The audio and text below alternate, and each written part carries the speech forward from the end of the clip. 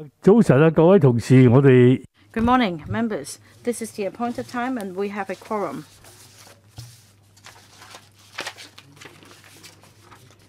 So this is the panel on health services and we will hold this meeting via Zoom. Members, please note that you must turn on the video camera of Zoom and show your face on the screen. The mic, however, will only be switched on my instruction. During the meeting, if members would like to submit papers, please do so via the email address panel_hs@lachco.gov.hk. So, item 1 on the agenda, information papers issued since the last meeting. We issued one paper. Details are set out in the agenda, so I'll skip that. Next, date of the next meeting and items for discussion.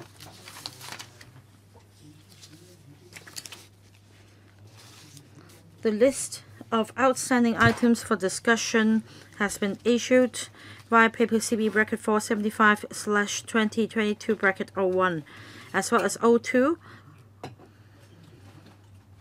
On Monday, I had a meeting with the administration as well as deputy chair, and we drafted the latest list of follow-up actions. The next meeting is scheduled for the 11th of March 2022, Friday at 10:45. The administration proposes to discuss two items. One, declaration of mental hospital consolidation amendment of scheduled order 2022. And B, 3 projects under the first 10-year hospital development plan and progress of other development or hospital development plans. So if there are no other suggestions from members, yes, Mr. Lee Sai-weng. Is it a comment on next month's agenda? Sorry, I just pressed the wrong button. Okay, Mr. Bill Tang. Is it coming through? Yes, I have a point. I'm not a member, but I think that members are concerned that we might need help from the Central People's Government. So at the next meeting, perhaps we should discuss, or rather receive a report from the administration on CPG's assistance, because that agenda item relates to a longer term issue, whereas we have something imminent at hand. So Chairman, let's see if you will take my suggestion. Well, I think I keep in view this issue every day. And if a universal program is to be introduced, I'm sure that the Chief Executive will not wait until the 11th next month. So, Mr. Tang, sorry to say that I don't think we need to put this item on next month's agenda. We will deal with this imminent issue immediately when it arises. If there are no other comments, these will be the two issues we discuss next time. Now, I'd like to explain to members that I only call for special meetings if it is really necessary. It's not my practice to call for special meetings. But then, if you really want to discuss a special issue, you can do so before we move on to the agenda item proper. Say we can have 15 minutes or half an hour to discuss these issues so that we can have value for money and we don't have to call for many meetings. Item 3. Briefing by the Secretary for Food and Health on the Chief Executive's 2021 Policy Address. All members have been invited to take part in the discussion of this item. To allow members to speak in a smooth and orderly and fair manner, I would ask the staff to clear all the virtual hand indicators right now. All clear?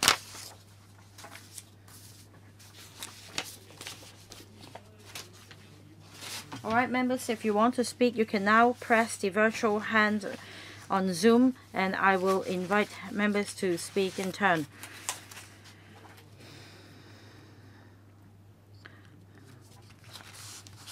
We'll discuss this item from 10:30 to 12, and then from 12 to 1 we have another item.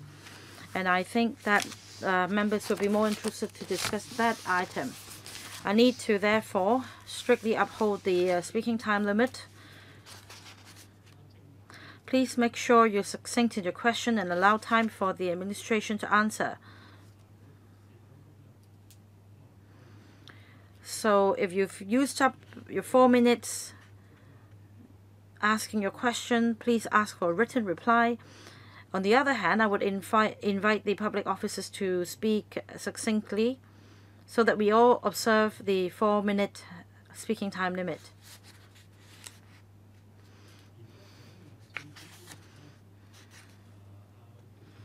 So, Secretary, please walk us through the electrical paper CB bracket 475/2022 bracket 03. Thank you, Chairman. I'm delighted to be able to attend this first meeting of the Panel on Health Services in the 7th term of Legislative Council.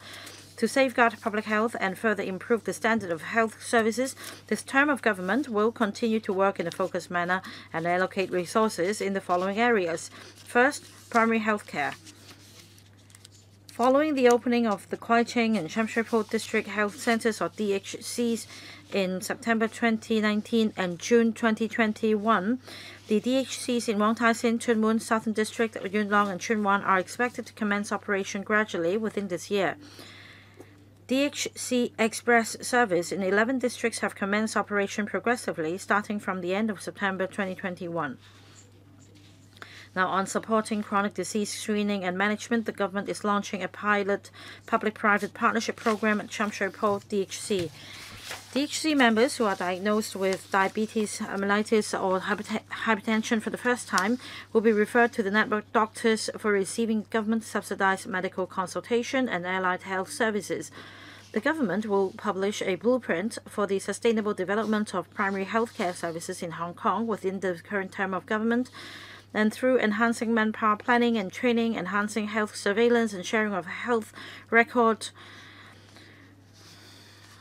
and also other initiatives in the 5 directions we set out, we aim to establish a primary health care system that improves the health of all, the health for all, and enhances the quality of living of the people.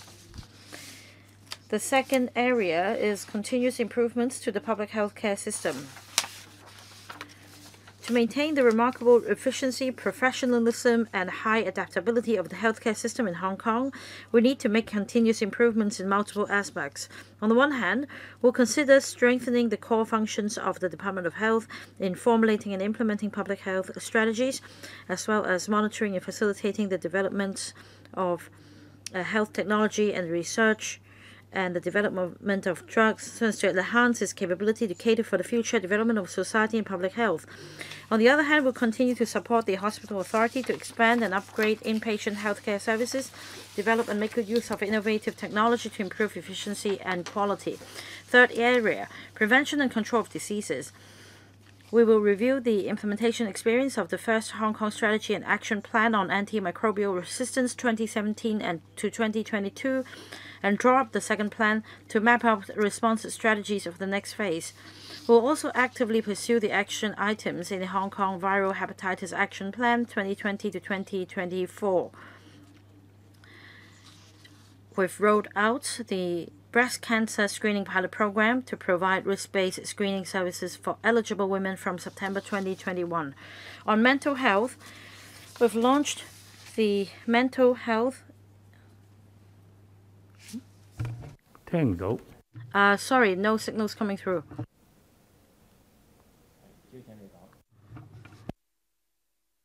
Secretary, your voice isn't coming through.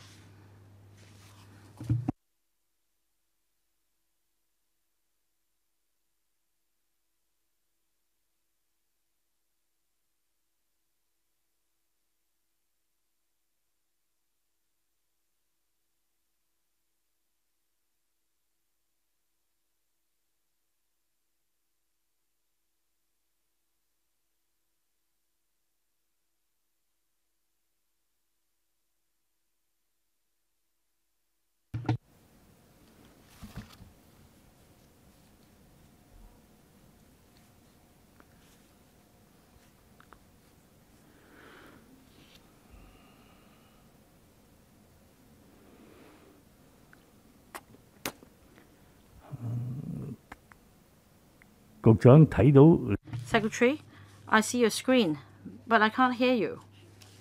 Chairman, am I coming through? Yes. Chairman, I'll speed up. On mental health, we've launched the Mental Health Initiatives Funding Scheme and invited NGOs and tertiary institutions to submit proposals. The funding scheme is implemented by 2 phases. A total of about $100 million has been granted to 70 projects under Phase 1 of the scheme to enhance mental well-being of citizens in the community through various services and programs. The approved projects will commence between February and April in 2022. Details about Phase 2 of the funding scheme will be announced in the second half of 2022. On development of Chinese medicine, the government will continue to deploy regular resources for the development of Chinese medicine, which includes preparatory work for the commissioning of the Chinese Medicine Hospital and the Government Chinese Medicines Testing Institute. The government will continue to provide quotas for government-subsidized Chinese medicine outpatient services at 18 Chinese medicine clinics, training and research centers.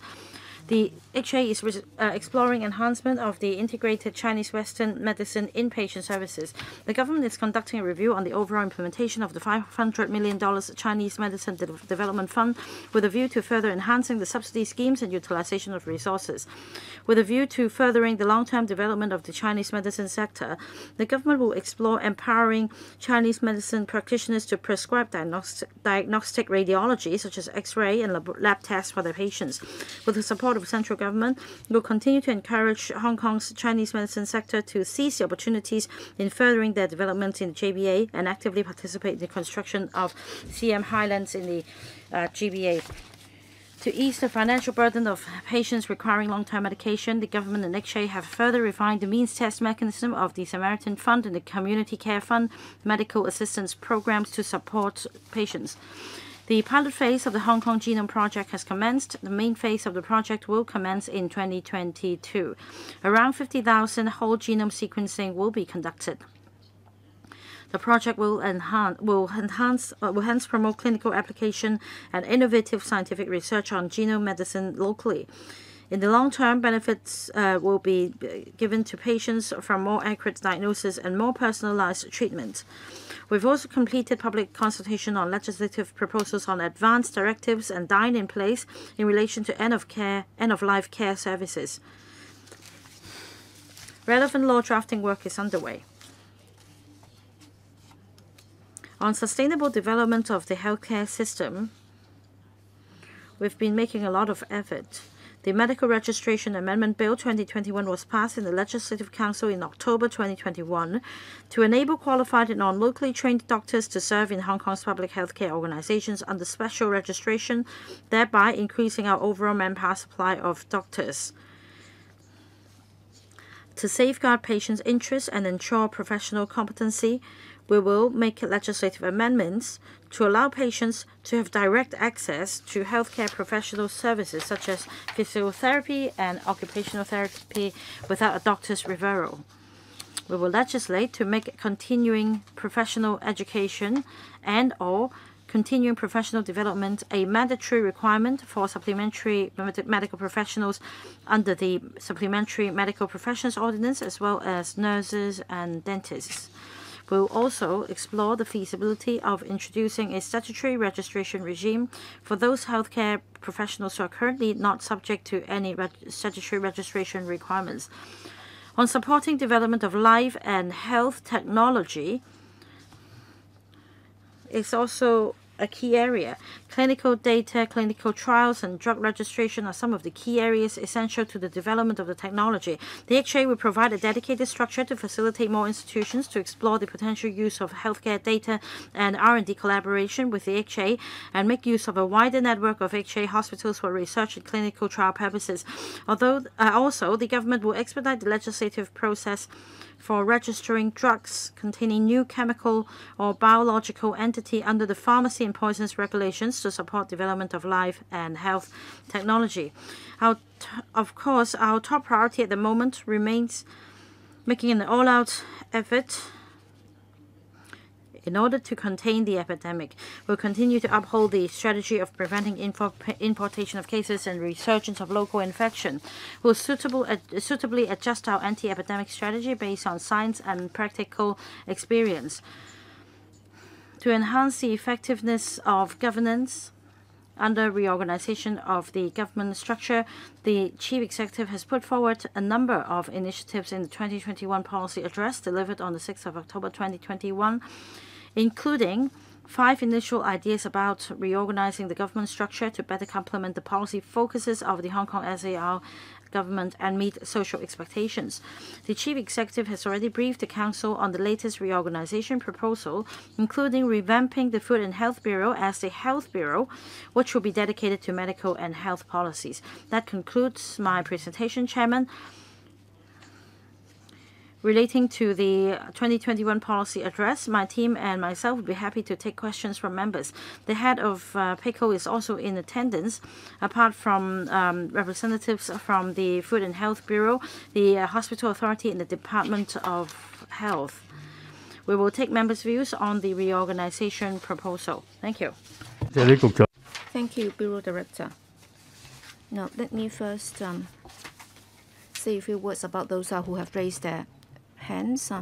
As I can see, everyone will be allowed to speak for 4 minutes, including both questions and answers. So, Bureau Director and your colleagues, please also make sure that you would speak within that time allowed. And please make sure that questions will be asked in a very precise and concise manner. And I can understand that while you are on Zoom, you might not be staying in your place all the time, but then well, if you can indicate what you want to us, then that would also be helpful. So for those who have raised their hands, I'll read out the order of speakers. Siu Kao Fai, Leung Mei Fan, Michael Tien, Lee Simon, Chen Pui Leung, Tan Ka Piu, Elizabeth Quat, Regina Ip, Chen Yong, Leung Man Kwong, Wong Kwok, Chan Hoi Yan, Chan Hang Pen, Chen Kin Po, Leung Hei, Yau Tat Kan, Alice Mack, and Holden CHOW. So 4 minutes, so that would take up to some 72 minutes. So that would take us to around 12 midday. And also Mr. Yu Pak Leung. So altogether, 18 or 19 members will be speaking. So Siu Kao Fai. Thank you, Chairman. First, on food supply, well, a couple of days ago, as we know, vegetable prices spiked, and because truck drivers have been tested positive and therefore they have been quarantined, and no vegetables were allowed across the border. So I have been monitoring the situation closely in the past couple of days, and I've been talking to those vendors and also wholesalers and so on. Thanks to the government has finally come up with a solution that is for truck drivers to test before they go across the boundary, and that would also be helpful because all those who would be crossing the boundary will have been tested negative. And well, vegetable supply has been back to normal, and according to what I've been told today, well, prices have been back to normal today. So whatever measures are taken by the administration, so long as there can be minor adjustments, that would have huge impacts on people's livelihood. What we can see today, well, during the past couple of days, people have been lining up everywhere. So you have also introduced new ways of giving them chips in advance, but then I think that has to do with the registration with your real identity. Well, whoever has got the chip, then they would just have to follow the timeline when they have to be there again. And then, of course, you can ask somebody else to get the chip on your behalf. But then I can see that there are ways where you can check where you stand in terms of the queue online. But then you would also have to make sure that there will be no speculation of chips whatsoever, because that's very immoral. Because if there are interests involved, then you would also have to make sure that the police would take action accordingly. And then, for example, if there are patients who have been tested positive and now you're suggesting that they should stay put or stay home while they're waiting for further instruction from the authorities, but then who is going to take care of their daily necessities, for example, food supply and so on. And if they stay home, will they be infected? Will they be infecting their family members? And if they have to stay in a room, and then do they have to? Can they open their windows? And if they open their windows, will they be infecting others in the neighborhood? So you said that the National Commission has been sending people here to help us. So will you be doing a universal testing so that everybody will be tested? Bureau Director, well, there are quite a few questions. First, well, actually, our next agenda item will be talking about the pandemic situation. But then, thanks to Mr. Shiu, you're very concerned about the queuing situation and also the bottleneck situation. With regard to queuing for testing, we have been working very hard to deal with that at source because we have been increasing the capacity of testing, and also the number of testing centers will also increase. So that's what we have been doing. And of course, the law and order situation on the ground, and how we can make sure that people will be doing so in an orderly manner. We have also been setting up special care teams for those in need. So we are doing our best to ease the situation. And some small teams and volunteers have been sent to the centers to help. But then with the increase in the capacity, that would ultimately be the solution to the problem. And also, for those who have been tested positive presumptively, we don't have any isolation procedures right now, but then they understand that they have to wait at home, and the HA will also be trying its best, and we've been working with the Fire Services Department so that we need the vehicles to send the people to the hospitals. And therefore, right now, there is a bottleneck, and they are stuck at home. We have also been giving them instructions. For example, they will have to wear their face masks while they stay at home, and also they would also have to make sure that they would not be infecting others. What about universal testing? Well, the situation right now is that we will try our best to do whatever we can, and therefore at different districts we have compulsory testing notices and so on. And what we are trying to do is to increase the capacity of testing. If we're able to do so, then we will be able to expand that further. Thank you. Next, Priscilla Leung. Thank you, Chairman. Well, in the Greater Bay Area, with regard to the mutual assistance and collaboration between the two sides, I think we need to have some short, medium, and long-term measures. I think the most important thing is to work together to fight the pandemic, because this is our biggest enemy. We cannot just fight it alone, and therefore we will have to work together. And I think the Hong Kong teams have not been able to take advantage of the support from the mainland in dealing with this crisis. I think that's the biggest problem, because you can't even take a step further right now. Well, on the 27th of December, you said that in terms of fighting the pandemic, we'll be doing an all-out approach in terms of fighting it. But then within just a month or so, Omicron has been able to sneak in, and it's been spreading very extensively. And our healthcare system simply cannot cope. And there are people queuing up for hours, and even at Princess Margaret Hospital, people have to wait for long hours, and we find it heartbreaking. All right, it's like that is quite apparent that our system has collapsed. So you will have to take advantage of the QBA, of the GBA, so that you should ask the mainland authorities to deploy their teams to Hong Kong, so that within 7 days we will have to expand our Hong Kong version of the makeshift hospital, so that our capacity can be increased to 10,000, so that people do not have to wait out there weathering the cold weather. And also, well, some people simply are not able to take the first dose of the jab, and therefore they are very worried. And also, third, we have been talking about compulsory testing. Yes, you don't have enough manpower to do it, but then if you can ask the mainland authorities to help, well, they have already made it clear that whatever is needed, including food supply and so on, they are able to do it at very short notice. So all you need to do is to just ask for help. it's not just from the Guangdong province. Other provinces can also help, because you need a lot of manpower right now. I think they are willing to help. So our motherland will definitely be very concerned about Hong Kong, and they will be more than happy to help. And therefore, everybody is thinking about this, including some religious groups. We've been talking about this. We will be offering something like, vacant campsite. And then there are also vacant school campuses, so that you can make use of those for the patients who are in need of help. So Priscilla Leung, do you want to give them time to answer? Yes. Okay, Bureau Director. Thank you, Ms. Leung, for your question. I think whether it's lawmakers, the government, and also everybody in the community, we are all very concerned about the pandemic situation. And the government has been working very hard. We have been working or doing our level best to deal with the situation. With regard to the questions raised by Ms. Priscilla Leung, is about healthcare professionals.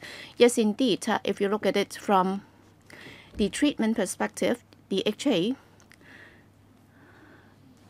has been keeping or maintaining the current healthcare system. Sorry, Chairman, I'd just like to find out, why don't you allow her some time to answer?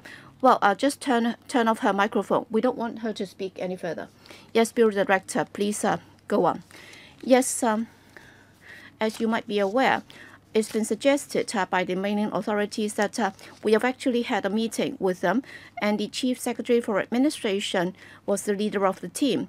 So we will be liaising with them as to what is needed. And we are very grateful to the state for its concern for us. And we'll be working together so that we can cope or fight the pandemic together. We'll be liaising or coordinating our policies and initiatives. Yes, indeed, you can still ask questions when we are on the next agenda item. You can also jot down the questions asked by Priscilla Leung, and then you can respond to that later. I will still permit members to ask questions, but then I understand that you're very concerned about this, but please make sure that you won't be wasting the 3-4 minutes to express your personal views and then leaving no time for the Bureau Director to answer the questions. Next, Michael Tien.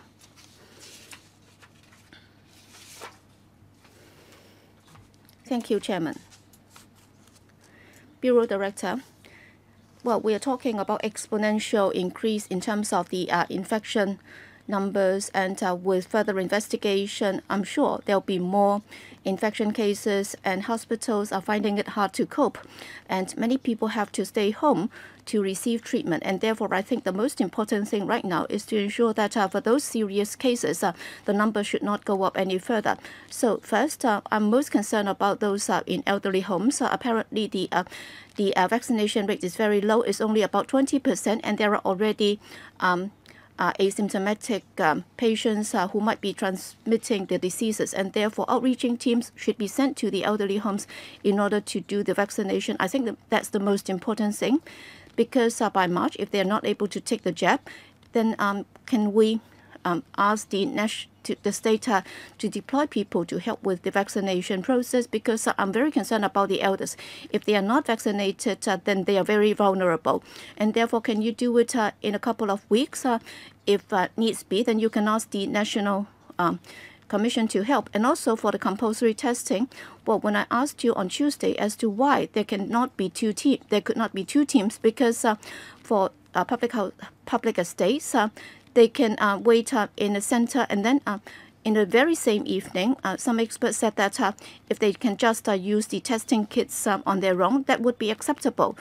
But then you will also have to consider, if they have to do the tests on their own, I've received complaints that after they have given their samples, all right, they've been told that they can use the self-test kit, but then you're talking about hundreds of billions of dollars being spent on other areas, but still, apparently, you're short of those little kids. About seeking the central government's help, my concern is mobile cabin hospital.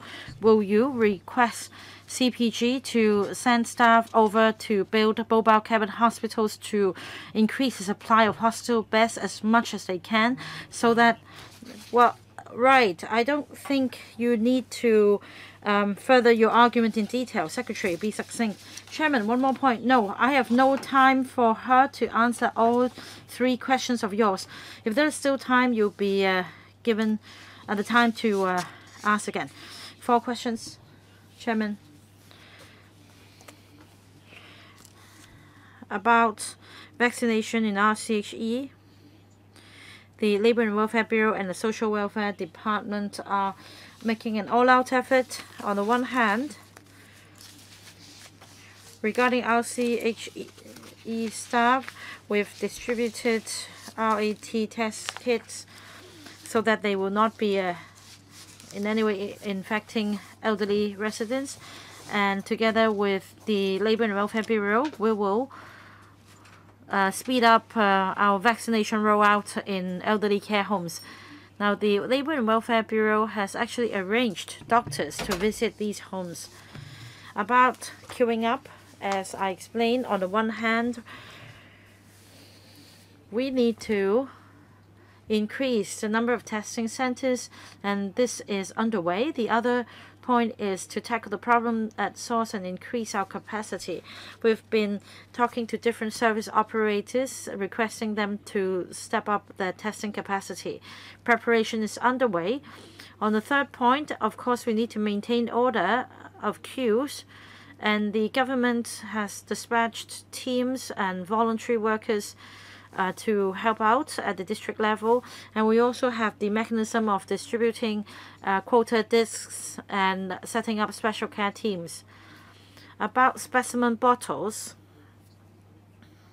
we are procuring in vast quantities rapid antigen test kits because we believe we will be able to expedite the testing process in large quantities.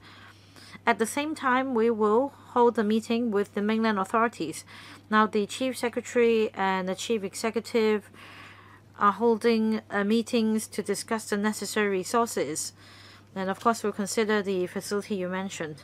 The mobile cabin hospital is not on the agenda of the meeting which you will hold with the mainland authorities in coming few days. We are doing the liaison work in the moment. Next, Mr. Stanley Lee.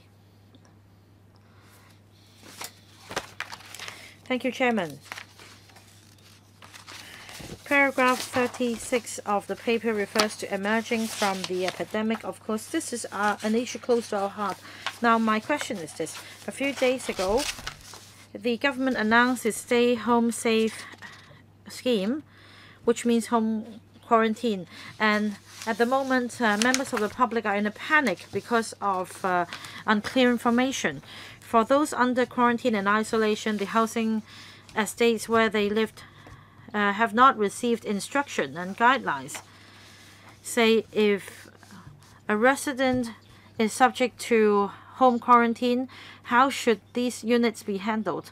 The property management companies would like to disinfect the relevant places. Now, the government refuses to disclose the exact units involved, and the Privacy Commissioner yesterday commented that there is actually no such restriction if the reason is to safeguard public health. Now, can the government inform the property management of housing estates as perhaps via the district offices to cleanse and disinfect the building and make meal delivery arrangements? There are voluntary organizations which are willing to take the risk in delivering meals, as they would not want the community to bear the risk instead. So can the dissemination of information be enhanced? The other point is about private hospitals. No vaccine is available at private hospitals. Can we solve this problem? This is the message I received yesterday. Even private clinics are unable to procure vaccines to help needy citizens. Third point, now foreign domestic helper got infected after going out and then infected the household. And we did receive message urging foreign domestic helpers to stay in, but this is not a mandatory requirement. So how can you achieve the purpose? Right, you're repeating your point, Secretary. Over to you. Chairman, I will invite the Department of Health to answer the first two questions. Stay home safe is a topic we have held a briefing with the property management sector already. Department of Health. Thank you, Chairman. Yes? Yes. Let me respond to Mr. Lee's question. On Stay Home Safe scheme, the purpose is to provide a quarantine arrangement for close contacts or household contacts of close contacts.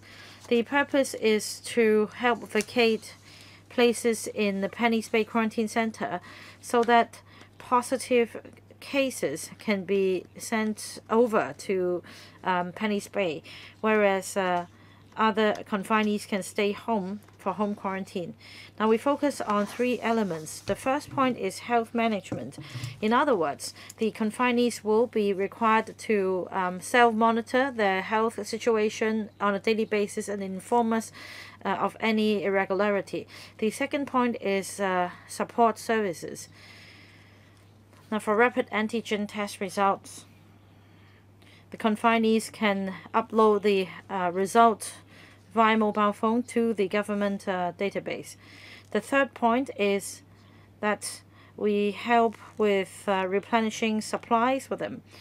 We take a people-centric approach because relatives are in the best position of providing what they need to them, and that is why we're enlisting the help of family and friends.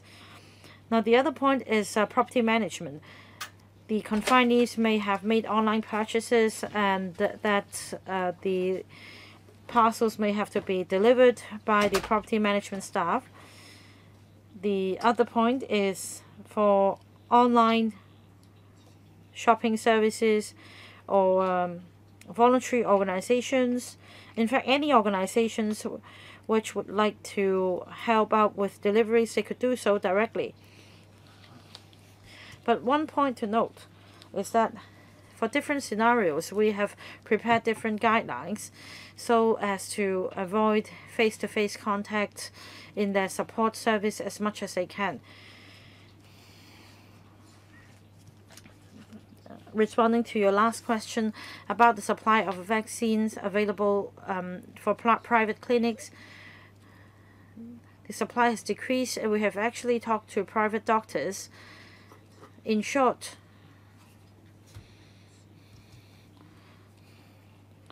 we have a hotline for private doctors to place orders. We also have an email corresponding address, and that the procurement will be delivered in advance. However, in view of the spike in the demand for vaccines, some clinics all of a sudden cannot get the procurement they need. Now please approach us, call our hotline, and we'll try to deliver the vaccines to them as quickly as possible. I want to reassure everyone that we have an adequate supply of vaccines. What about foreign domestic helper? Do you have a reply? Secretary, yes. We have tightened the prohibition on group gathering from 4 to 2. That's one point. And in the previous weekends, the police and the FEHD step up effort targeting places where foreign domestic helpers usually gather. Chen Pui-Leung, Bill Tang, Elizabeth Quat are the next three members to speak. Mr. Chen, two questions. First, about preventing importation of cases. Now, the virus can stay alive on articles and objects for a long time. In terms of shipment and consignment coming inbound, is there any disinfection?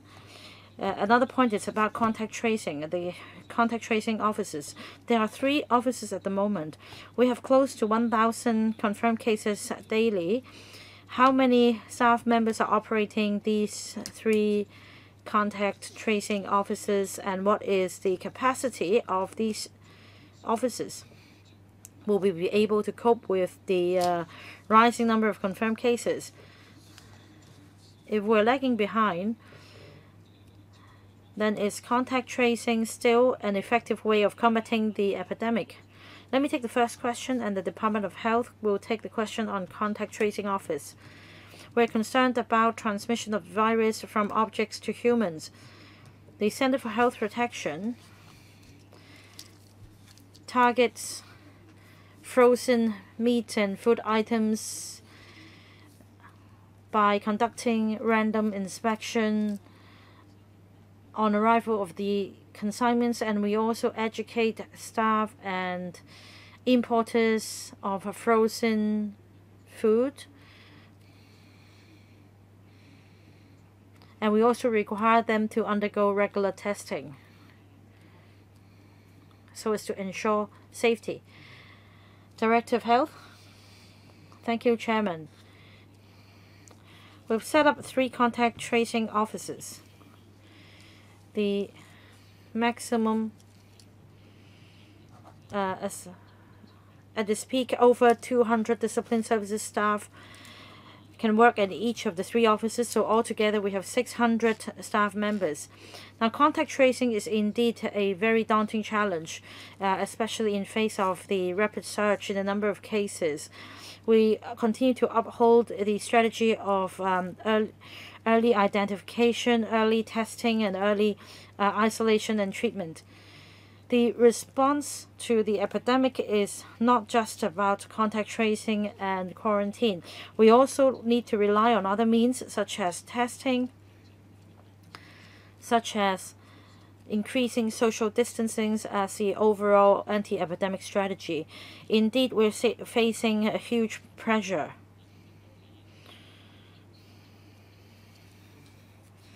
However, apart from testing and quarantine strategy, we also have, say, restriction testing declaration, lockdown of buildings, and through these exercises we're able to obtain information about high-risk places so that we can take a targeted follow-up action.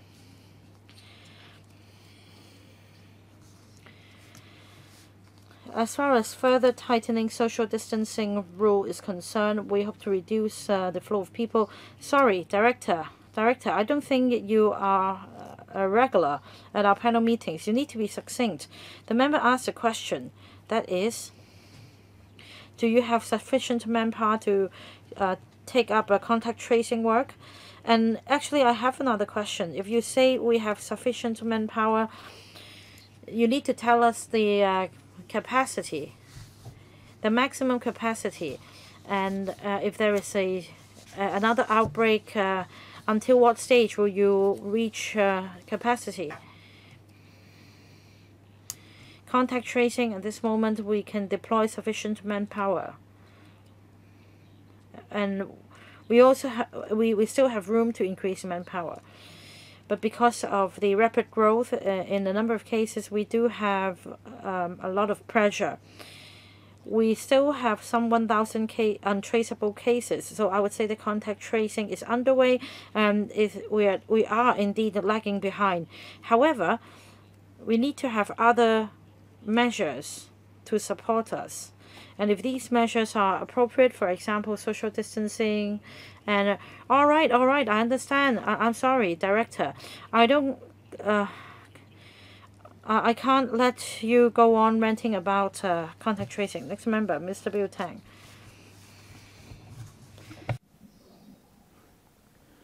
Mr. Bill Tang, are you here? Your mic is not on. I see your face, but the mic is not on. Sorry, Chairman.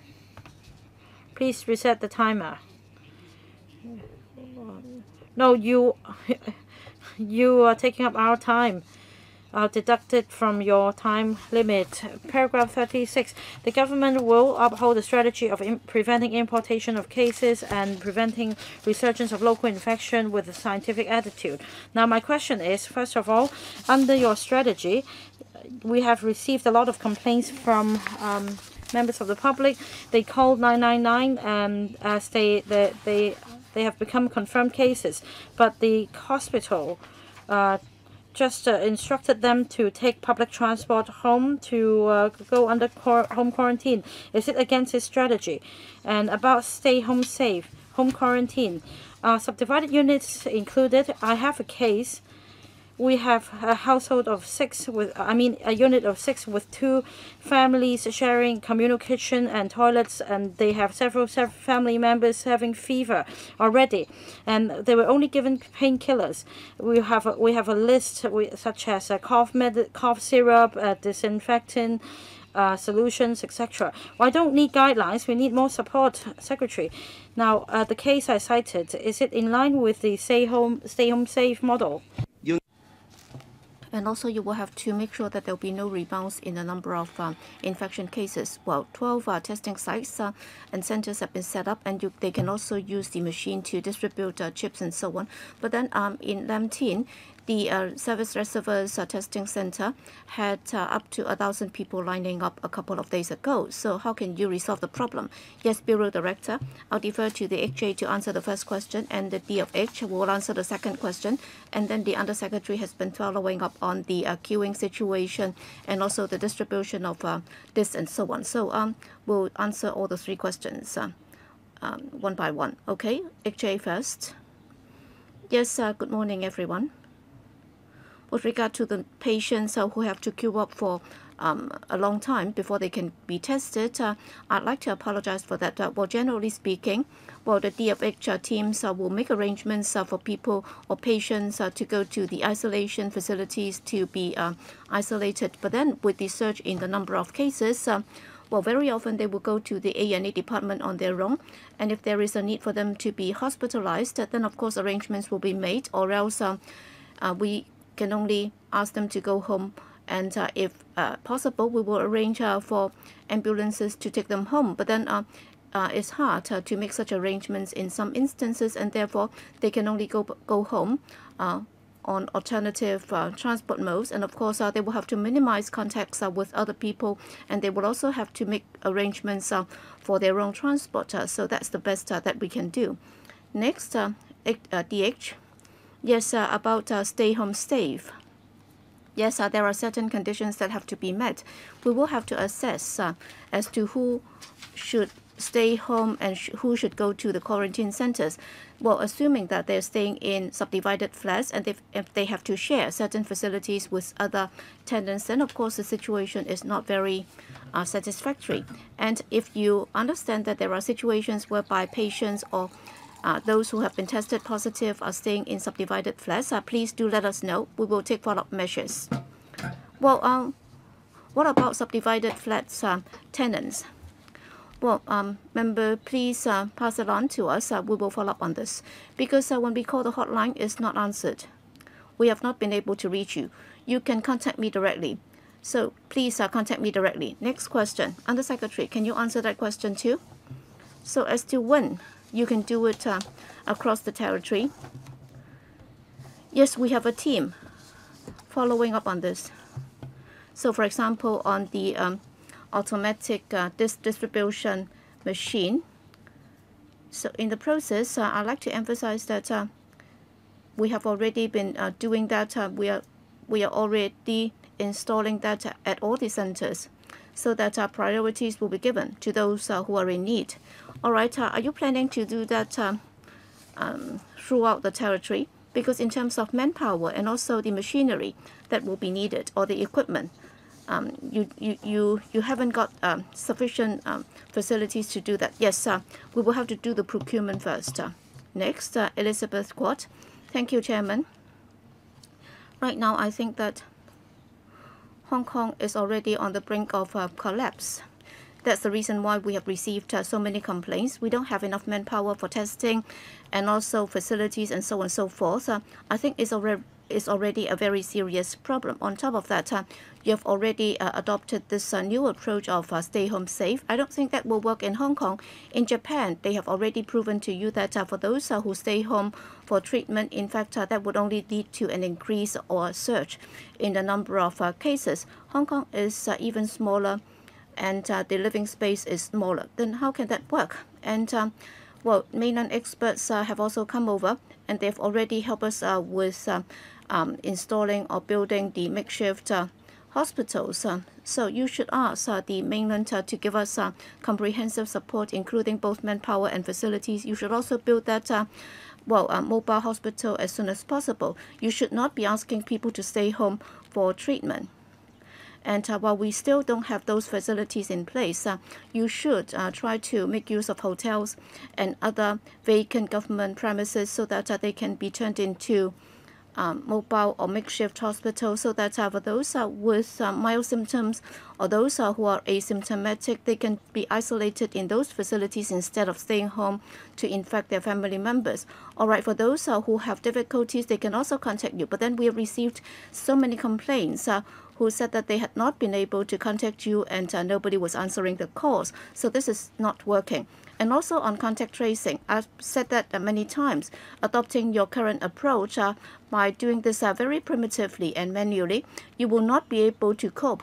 And therefore, however busy you might be, I understand that you are very busy and your hands are tied, but then you will have to spare the manpower, so that you will have to talk to the IT sector so that we can work with you, and then we can also talk to the GCICO so that we can come up with a tracking or tracing system so that you will be able to make use of IT to do the tracing work, or else you will not be able to cope.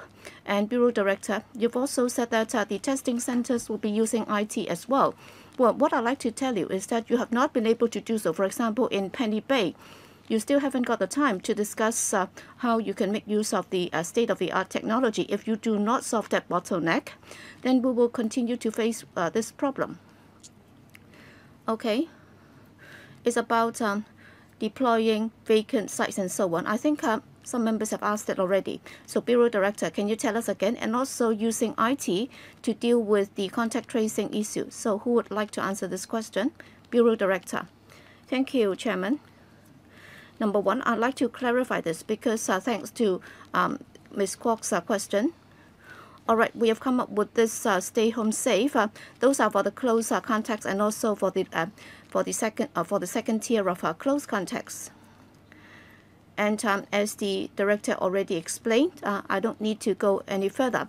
And then for those who have been tested positive, we have vacated phase 1 and phase 2 of Penny's Bay, and we are also liaising with some hotels so that for those who have been tested positive, and yet if they are asymptomatic and if they are young, and if the risks are low, then they can also go to these community isolation facilities.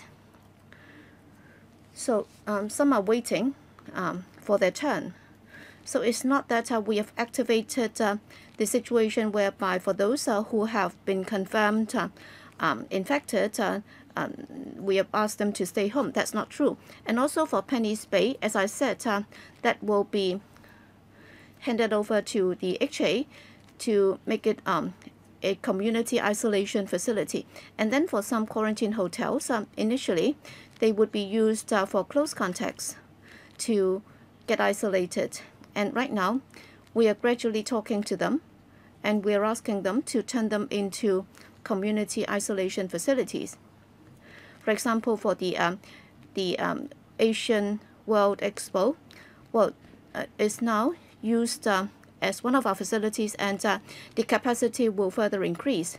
Well, we don't have enough time, as the next item is also on this. And if you're not able to answer all the questions, you can also do so in writing. So please be precise and concise, and please refrain from expressing your personal views. Third, Regina Yip, Chen Yong, and Loy Man Kwong. Regina Yip.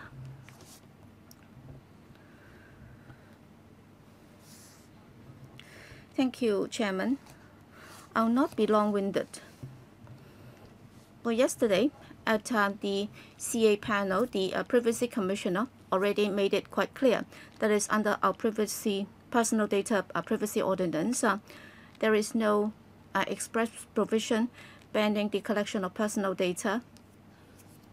so long as they can comply with certain personal data privacy protection criteria, is okay. And therefore, it's okay for our Leave Home Safe app to have this tracing capability, and that would also make it no longer necessary for us to use our disciplinary services to do the tracing work, because right now you will have to do a lot of testing, and you will have to find out who has been to where, and then after a couple of days, and you will have to make sure that all those who have been there during the past fortnight will be tested, and you will also have to test the sewage water or sewage samples before you can find out if there are infections. So, well, for the Leave Home Safe app, you have updated it 3 times, and now you're requiring people to upload their vaccination record onto that app. So why don't you also include this tracing capacity in the app, so that you can also give a token to the elders that would also speed up your tracing capability. So why don't you do that? Bureau Director. Thank you, Mrs. Yip, for your question. Well, under our current strategy, any functions or technology that can help with the contact tracing, in particular, Omicron is spreading so fast. And therefore, from the public health perspective, we welcome that suggestion. We also hope that we can get the GCICO's help to deal with it. And of course, all along, they've been enhancing the capacity of or capability of the Leave Home Safe app. As you know, we have this vaccination pass, and it's like using your real identity when you register with the premises, because with this vaccination pass, we have already got certain personal data uploaded, and that would also help with contact tracing. But then for any measures that can help with the contact tracing procedures or process, we will welcome that. And internally, we will continue to discuss that. Thank you. I'm not saying that you are not doing that. It's just that you have not been working fast enough. Bureau Director. Yes, I will do it as quickly as possible. It's been 2 years since the introduction of the app. You've been too slow. Next, Chen Yong.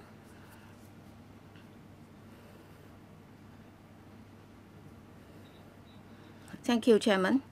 Thank you, Bureau Director, Undersecretary, and also the Permanent Secretary. I understand that you've been working very hard. Well, we understand that we will have to do the testing and isolation quick enough. And yesterday, the central authorities have already made it clear that so long as Hong Kong makes the request, they'll be all more than happy to help. So, Bureau Director, what kind of requests will you be making to the state authorities so that they can give priority to us? And of course, our life is the most important thing. And therefore, you will have to stabilize the situation. You will have to get the mainland experts to help. And you will have to set up the laboratory and also the makeshift hospitals and so on. And also the use of Chinese medicine. The best thing is to introduce proprietary Chinese medicine into Hong Kong. So what kind of requests have you made with the central authorities so that they can help? Bureau Director. Thank you, Chairman. Indeed, over the weekend, we're going to have another exchange session. And of course, the State Council and also the Health Commission and so on have been maintaining continuous liaison with us. And of course, this is a critical time. And of course, we would like to increase our capacity in terms of our measures, facilities, and manpower. That's one of the directions. And secondly, of course, we will also be exploring the advice or seeking the advice from the mainland experts so that there would be more exchanges with us, because we'd like to learn from their experience on the mainland. In fact, last year, in November, as Mr. Chen, you might recall, well, mainland experts from the Health Commission also came to Hong Kong to inspect our facilities, and they'd also taken a look at our measures, and they confirm our work, and they've also given us professional advice, and there was also a lot of feedback from them. And of course, with this fifth wave, the challenge is big because undeniably, Omicron spreads fast. Well, during the past waves, we've been able to cope.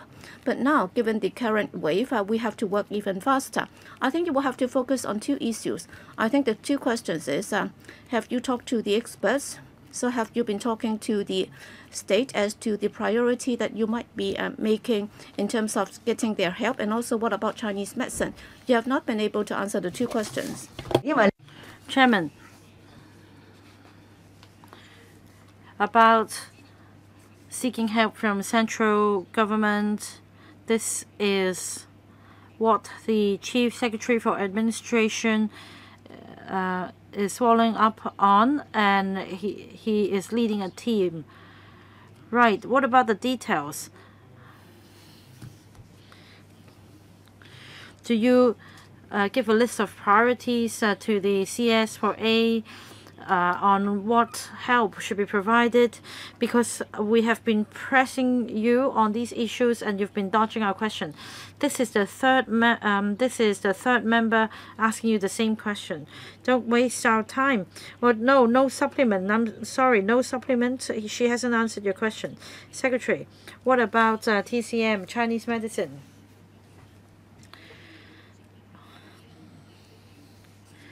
The hospital authority provides Chinese medicine rehabilitation and treatment services. We have Chinese Western medicine integrated medicine service, but at the moment our priority is on fighting the epidemic. And I think that our priority should be given to testing and fighting the epidemic first.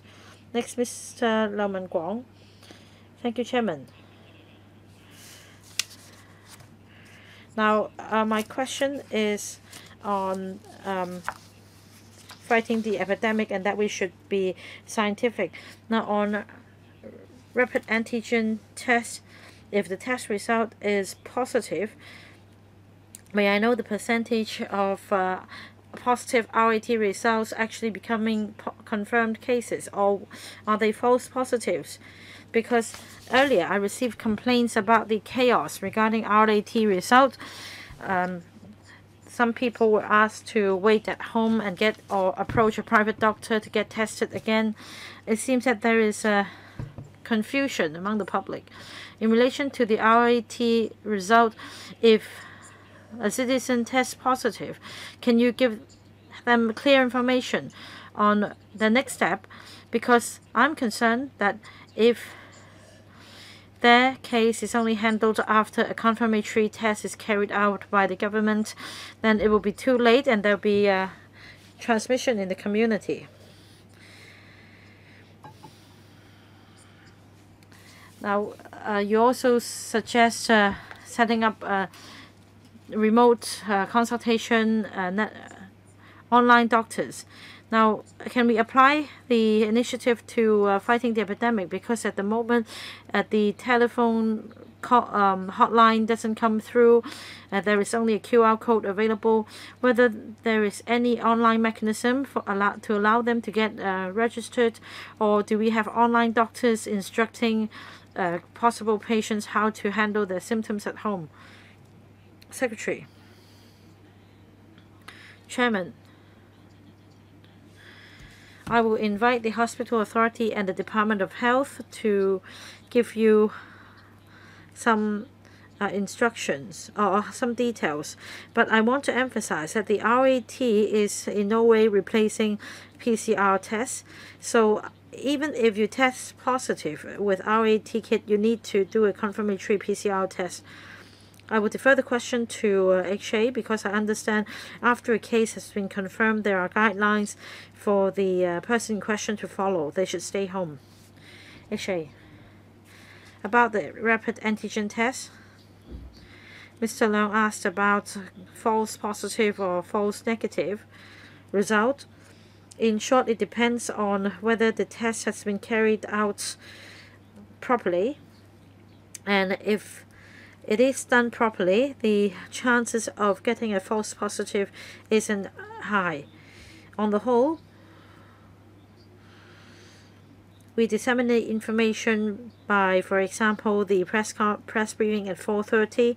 We tell members of the public what they should do, say in the event of getting an RAT positive result. We earlier explained the situation already.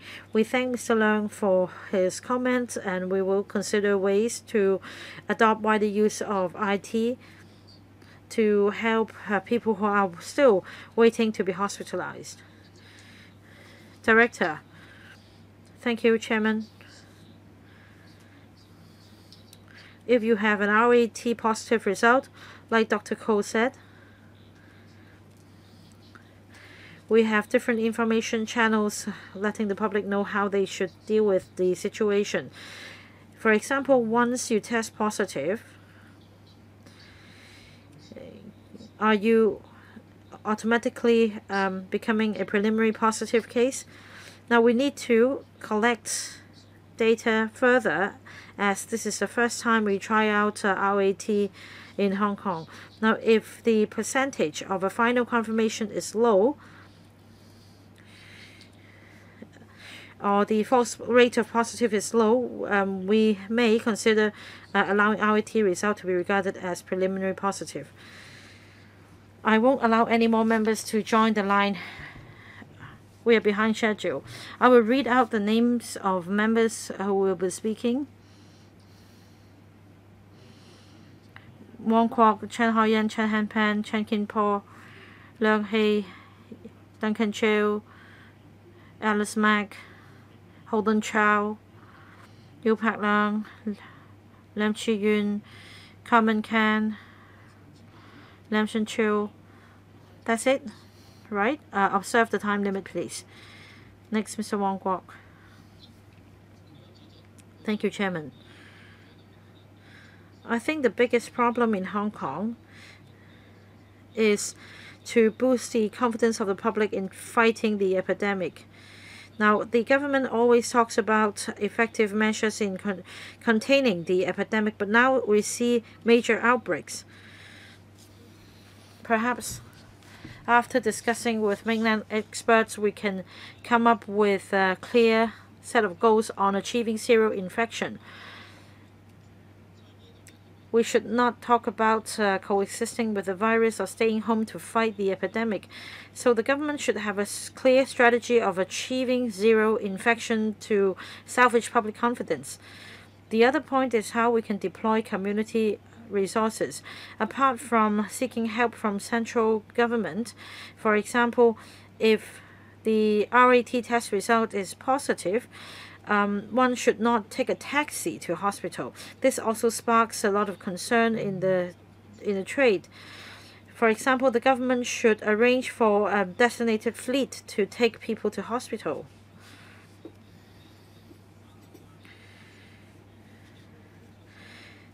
I think that the government should consider, if manpower level permits, how we can deploy community resources. Secretary, thank you, Mr. Wong. First, the government has always abided by the goal of achieving zero infection. We have remained steadfast in our position, and we have not adjusted our strategy. We're not going to just live with the virus. That's for sure. As for achieving dynamic zero infection, starting from May this last year towards the end of the year, we have been able to achieve zero infection for 7 months. That proved the effectiveness of our strategies. As for Omicron, the feature of this mutant variant is that it has rapid transmission capability. Despite the existing effective strategies, we need to step up further to detect the cases much earlier, which is a challenge. And I agree with the member that, of course, we will seek the Central People's Government support and also consider, under the existing containment strategy, what we should improve on. And the mainland experts visited us in November and advised us on areas of improvement, and definitely we will be discussing these matters in the second meeting. I thank Mr. Wong for his comments on how we should handle cases who have visited the A&E unit. Before the confirmatory test result is available, what should we do about them, whether they should go home? And like Dr. Koh said, if it is an RAT, and if the result is preliminary positive, the HA earlier already advised members of the public not to visit A&E units. Instead, you should ask a friend or a family member to get a deep throat sample specimen bottle to collect the specimen. And for confirmed cases, they should be sent to community isolation facilities as soon as possible. Next, Deputy Chair. Thank you, Chairman. Paragraph 1 and 36 of the paper refer to the point of emerging from the epidemic, and that we are highly efficient, we're professional, and we're highly adaptable. First of all, I'd like to thank our staff at the front line and the public healthcare system. Still, we are lagging behind. Now, we have 1,300 confirmed cases today. May I know from the government what you think is going wrong? You seem to have answered our questions, but you don't know what is going wrong. About early testing, isolation, and treatment, of course, you should do it as early as possible, but you're not doing it early enough. So first, on treatment. Just now, Secretary mentioned that stay home safe is for close contacts, but many confirmed cases are actually waiting at home as well. So my first question is in relation to your meeting on Sunday or on Saturday. Can we have a Hoshan hospital in Wuhan? Can you build a mobile hospital in just 10 days? The hospital in Wuhan spanned 34,000 square meters. Do we have such space in Hong Kong for a mobile hospital of the scale? The Penny's Bay Quarantine Center is now a center for receiving confirmed cases. What about hotels nearby? The airport hotel has 1,170 rooms. There is also another resort hotel in the amusement park nearby. Can we turn them into a facility for patient reception? Now, about the early testing, well, just visit the community. One needs to queue up for 3 to 4 hours. You have our country's guidelines on mixing samples in the testing effort. Can we adopt this strategy to enhance the testing capacity? Thank you for your questions. First, on quarantine and isolation facilities, there is a need to increase our capacity. Ms. Chen made a valid point. Apart from Penny's Bay, we are now discussing with hotels. At the moment, we have designated quarantine hotels for close contacts, and we may need to turn them into isolation facilities. That is for the low-risk, asymptomatic, confirmed cases to stay there. As for the meeting with the central authorities on Saturday,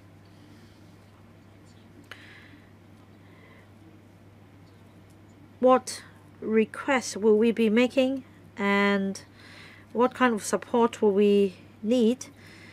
Of course, we need to discuss with the mainland experts and see what support is most suitable for Hong Kong. First of all, we need to gauge our capacities, including testing capacities and the availability of facilities. These will be the issues we discuss at the meeting. As for resources, like the Undersecretary said, at the moment, despite our effort, we need to continue to increase our capacity, and that includes upgrading hardware and providing more testing centers to ease the pressure. And that is why we are now talking to the service providers, be it the use of mixed testing. Like Ms. Chen said, in fact, we have now upgraded the technology, and we'll continue to work in this direction. And we'll also discuss with the service providers on the testing methodology and the requirements. Next three members are Chen Lao-fen, Chen Kin-po, Leong Hei, Chen Hang-pen. Thank you, Chairman. First of all, I'd like to thank the frontline officers because they have been having a very hard time during the past week or so. Well, what I'd like to say is, all right, you'd like to encourage early vaccination, early testing, and so on and so forth. It remains a slogan so far. All right, for rapid testing, well, for those who have been preliminary positive, you are also encouraging the family members to get the sample kits so that they can use it and then take it to the authorities for further confirmative tests. Bureau Director, well, for the test kits, well, there are distribution centers, so they can go to the post office or other facilities to get that. Well, Bureau Director, let me tell you this. Every day at the distribution center, so if you go there a couple of times later, then they are gone.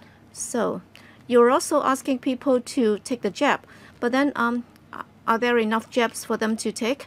Well, I've been visiting some clinics, and they said that well, they are running out of stock already because the delivery has been late. And this morning, you've also set up some ad hoc facilities to help the elders to take the jab. All right, they lined up as early as 8:30, and some 500 people were there.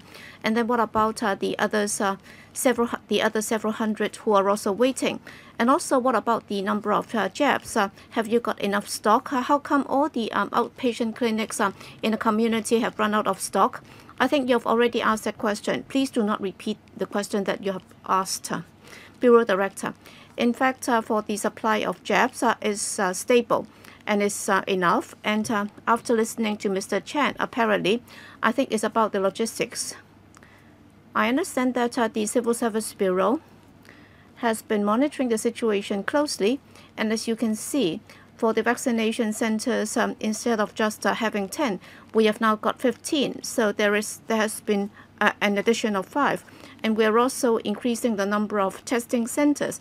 And for private medical practitioners, as Dr. Choi just said, given the huge demand right now, private doctors might have exhausted their jabs. And the most important thing is to inform the D of H, and then we will try to deliver the jabs to them as quickly as possible. So long as they can make the request, we will try our best to deliver the jabs to them as soon as possible. So I think mostly this is a logistics issue. Okay, all they need to do is to raise their hands, but then according to some clinics, they have done so well in advance. Still, they haven't got the jabs. So is it just a logistics problem? And if the DFH is not able to do it, what about other departments? Can they help? So I think the issue is the government has not been doing things in a coordinated manner. And now you're leaving everything to the DFH. And is it that without the DFH, other departments are not able to do anything at all? Bureau Director. No, that's not true. In fact, the entire government has been working together. All the departments are working closely together. So different departments have been helping out. For example, Home Affairs, and even the Environment Bureau. So all the bureaus and departments have been working together. As to the DFH delivery service, the overall situation can also be further explained by the director. I'm sure he will be more than happy to increase the manpower to do this. Yes, thank you, Chairman. Thank you, Mr. Chen. In terms of the delivering of the jabs, in fact, that should be done in a couple of days. So we've been talking about over 8 million jabs. I think the most important thing is the pandemic is developing so rapidly that the utilization rate of individual clinics has been so high that we are not able to cope. Well, thank you, Director. You don't need to repeat what has been said already. Next, Chen Kin-po. Thank you, Chairman.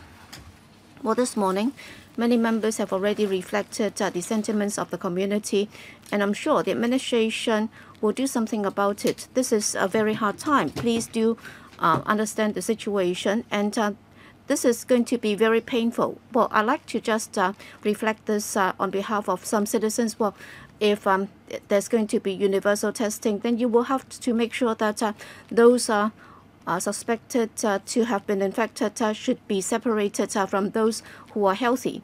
And also, in a policy address, it's supposed to be a briefing, and in your paper, you said that you will continue to improve the public healthcare sector.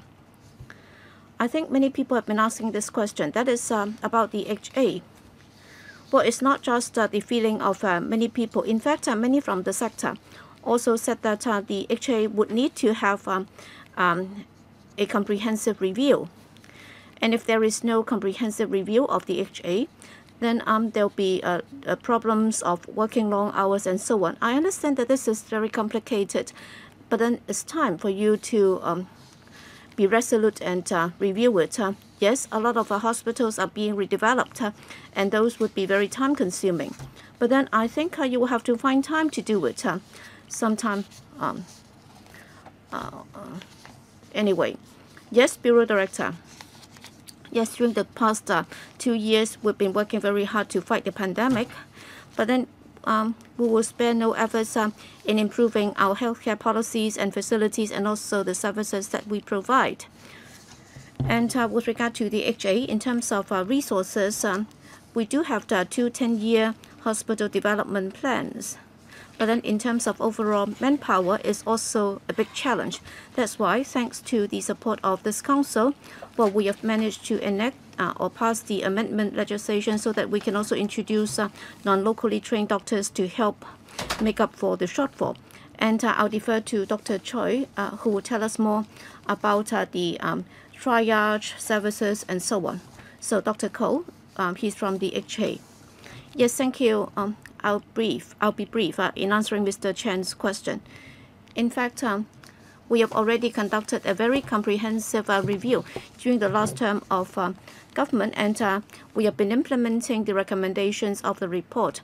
And during the past 2 years, internally, we have also conducted a review by setting up a task force on sustainable development. So that's all I can report so far. Next, Mr. Lang Hei. Am I coming through? Yes. Thank you, Chairman. Bureau Director.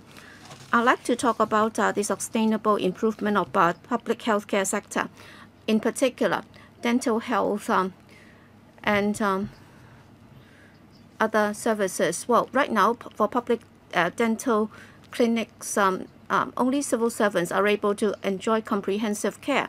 So will you be introducing comprehensive dental services to the community? Because if you've been to the community, you can see that many elders are having problematic teeth, and yet they have not been able to get proper treatment because there are no such services available in the public healthcare sector. So you will have to introduce such services so that our people and our elders in particular can be helped. Bureau Director. Yes, that point is taken. We understand the views of Mr. Leung because on the one hand, for dentists, manpower is not very adequate. And also dentists are mostly working in the private sector. And therefore, the current policy is that we would focus on where is most needed.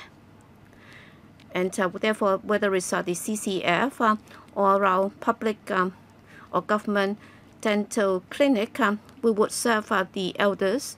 And also another group that would require more attention is those who are mentally incapacitated. And also for young kids, because prevention is always better than cure, and therefore if we're able to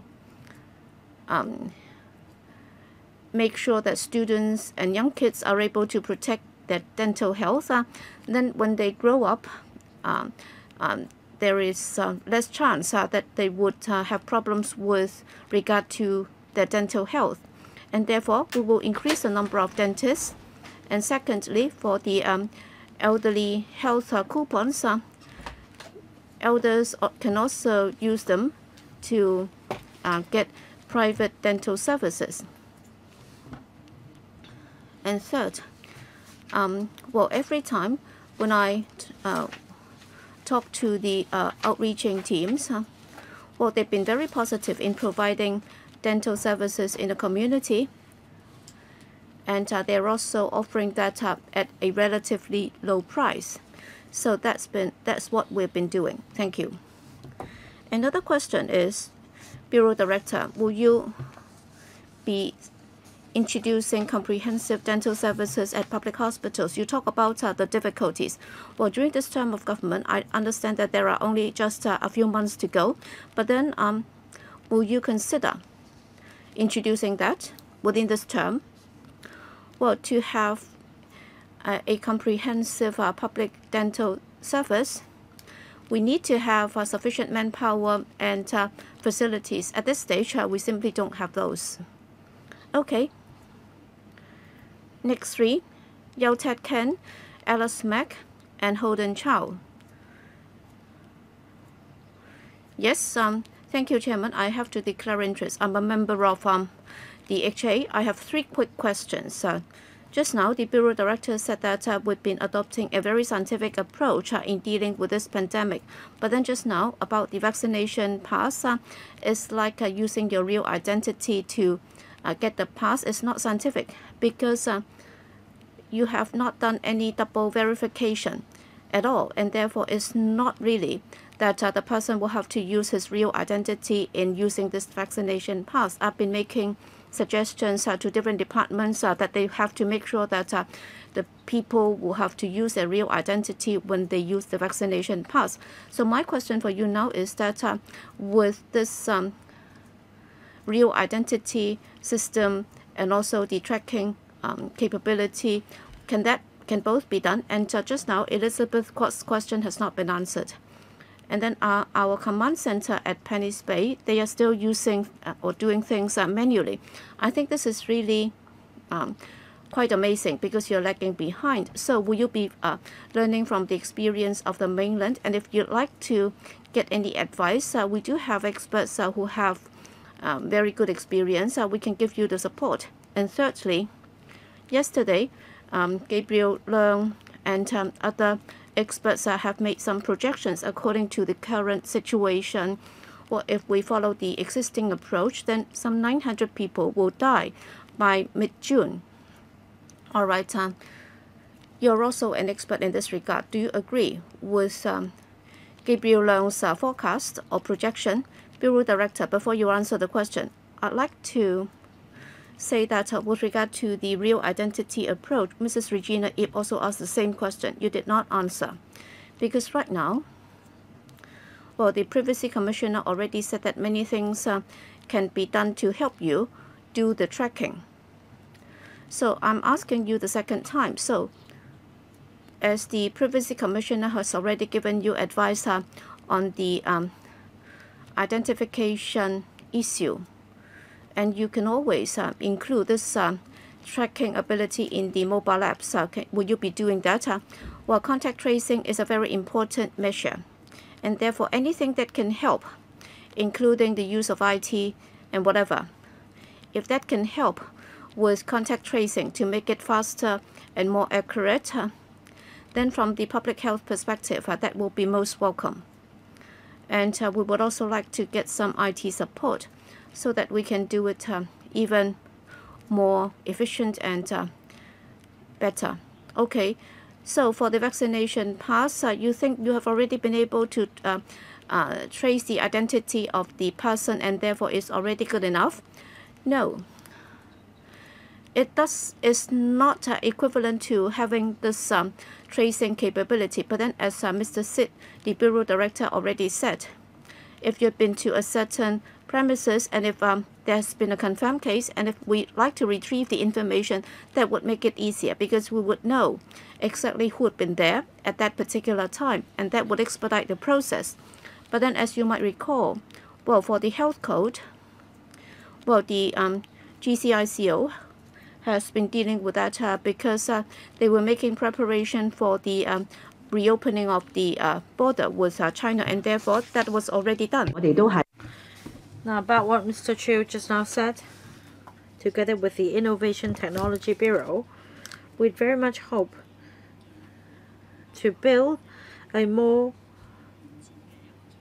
expeditious and and effective tracing mechanism. And I think the I&T sector has been liaising closely with the IT Bureau, and we welcome suggestions. Finally, Dr. Gabriel Leung of Hong Kong University is also a government expert.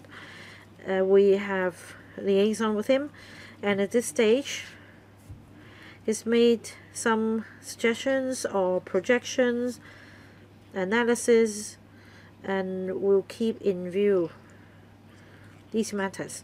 I'd like to tell colleagues that we're supposed to wrap up this item at 12, but 16 members have asked questions, apart from Mr. Chen Kin-po and Mr. Leung Hei, who asked, who speak in the subject, that is the policy initiatives, albeit they also ask questions on vaccines, and we're actually combining this item with the next items. We have 6 to 7 members waiting to speak. I'll allow them to speak, and then we can still have 30 minutes to focus on the next item, which is about fighting the epidemic. Ms. Alice Mack, I have a question on the policy address. It's still related to the epidemic. Chairman, we understand better the work of the Department of Health in the current epidemic, and we wonder whether they are able to perform as well in the current epidemic. The Chief Executive has proposed reorganizing the government structure, and that the Food and Health Bureau will be split and Health Bureau will be set up so that we can focus on health portfolio.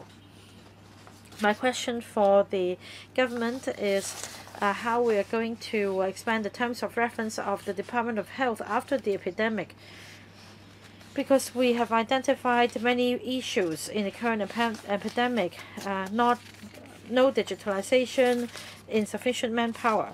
So we're talking about enhancing the function of Department of Health and increasing manpower. Second, we don't have sufficient hospital beds. I just received a complaint. It actually is a call for assistance. Nobody dares to complain. Now, the case was confirmed on the 4th, and the patient waited for 7 days and not yet hospitalized. The family member, however, had been sent and discharged from a quarantine center. For the hospital authority, is it that even with the commissioning of the isolation facility in Penny's Bay Isolation Center, there is still insufficient supply, and we do need the central government's help to build a hospital to help us? About the functions of the Department of Health, this question will first be answered, and then I'll defer to the HA to answer other questions put by Ms. Mack.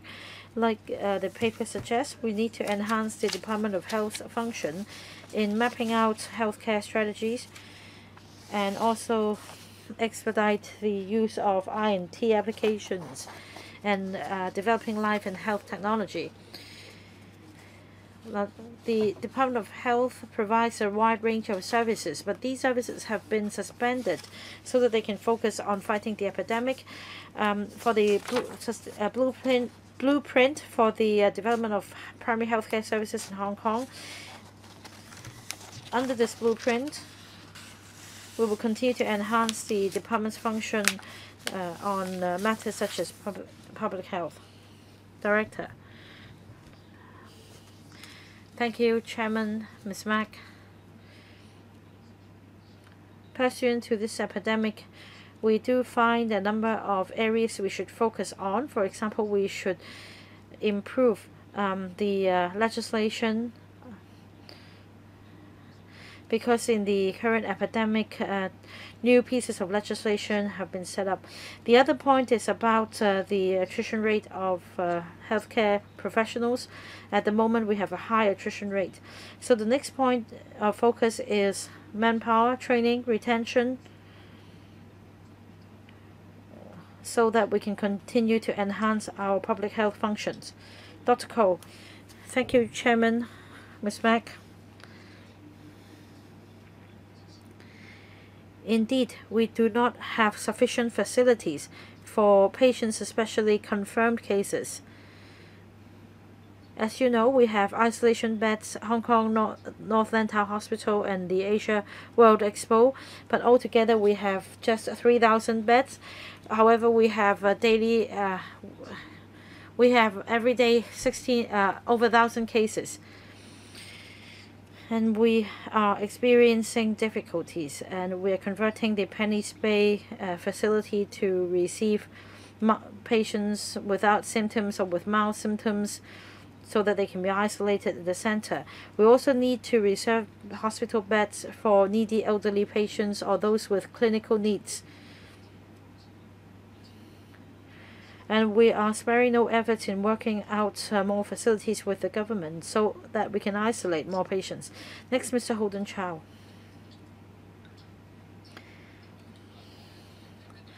Thank you, Chairman. Am I coming through? Yes? Thank you. Chairman, Secretary, I'd like to thank you for all the contribution you've made. I know your job is difficult, and I'd like to thank frontline healthcare staff for their continuous effort. I have a number of suggestions. Other members already asked about the latest anti-epidemic situation. I'll just speak directly. First, insufficient testing capacity. Now, if we seek help from the Central People's Government, we should be asking for the supporting facilities such as the laboratory. If we have a mobile laboratory facility, we will be able to expand the testing capacity, and with sufficient manpower, we should be able to cope with large-scale testing, so that we would no longer see long queues. That is, we have central government's support. After testing, of course, the next step is to treat confirmed patients. We all have received many cases requiring assistance.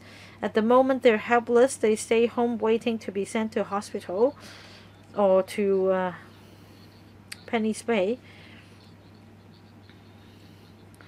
Of course, if we don't have enough facilities, we should set up a mobile cabin hospital, and we should use holiday homes.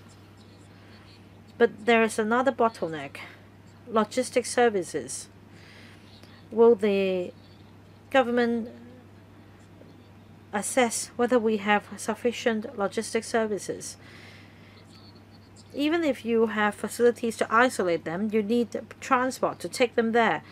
So please consider that. The other point is that if a confirmed case is forced to wait at home, they may be in a panic. So will the government consider using Chinese medicine? Because mainland Chinese medicine doctors have discovered or proposed certain prescriptions of Chinese medicine that could help alleviate the symptoms. Will the government provide information relating to Chinese medicine to help these patients who are still waiting? Of course, the best option is to take them away as quickly as possible. But in this event, will you provide more information to allay their concern? And the other point is about the long queues outside testing centers. I know the department is distributing the specimen bottles. In the latest round of testing, you allow people to submit deep throat saliva specimen for testing instead. Now, before we're able to build a cabin mobile hospital or a mobile lab, can you distribute more specimen bottles? Thank you. 25 seconds, Secretary. Just pick one question and answer him. He spent 3 minutes 35 seconds. You can reply to his other questions in writing. On transport, the Chief Executive held a meeting in person with the Department of Health and the Fire Services Department with a view to speeding up the transport of confirmed cases who are at the moment waiting at home, so that they can be taken to the community isolation facility. The Fire Services Department has been very helpful as far as the dispatch of ambulances. We will continue to expedite our work in this regard with the FSD. We have 4 more members who would like to speak. Mr. Yu Pak-leung. Thank you, Chairman. Secretary. The current situation is such that it seems that we are in wartime. Now, Secretary,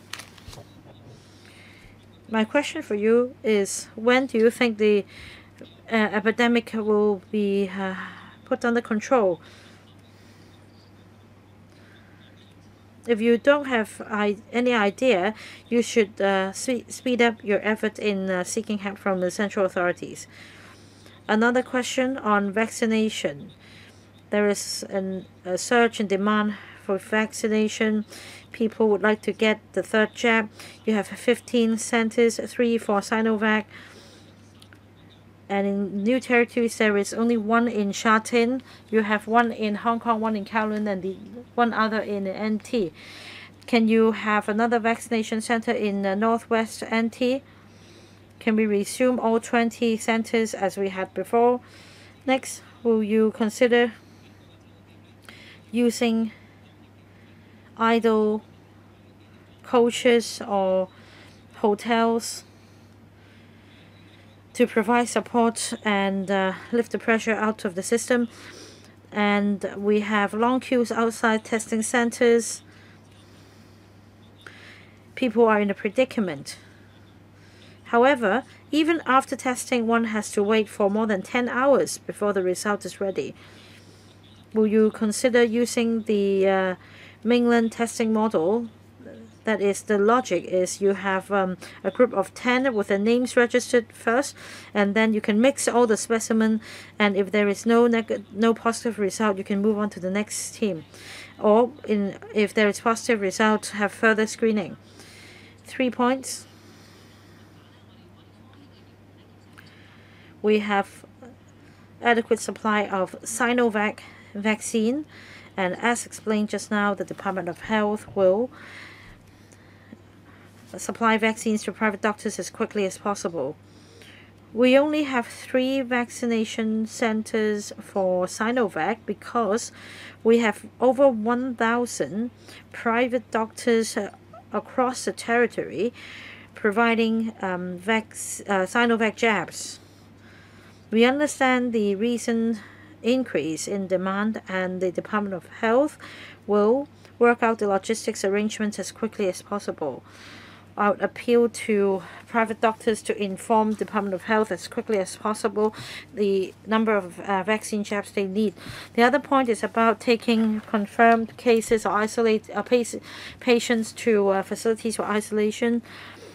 I thank the member for the suggestion of increasing transport. The FSD has been providing great support. third, about testing result.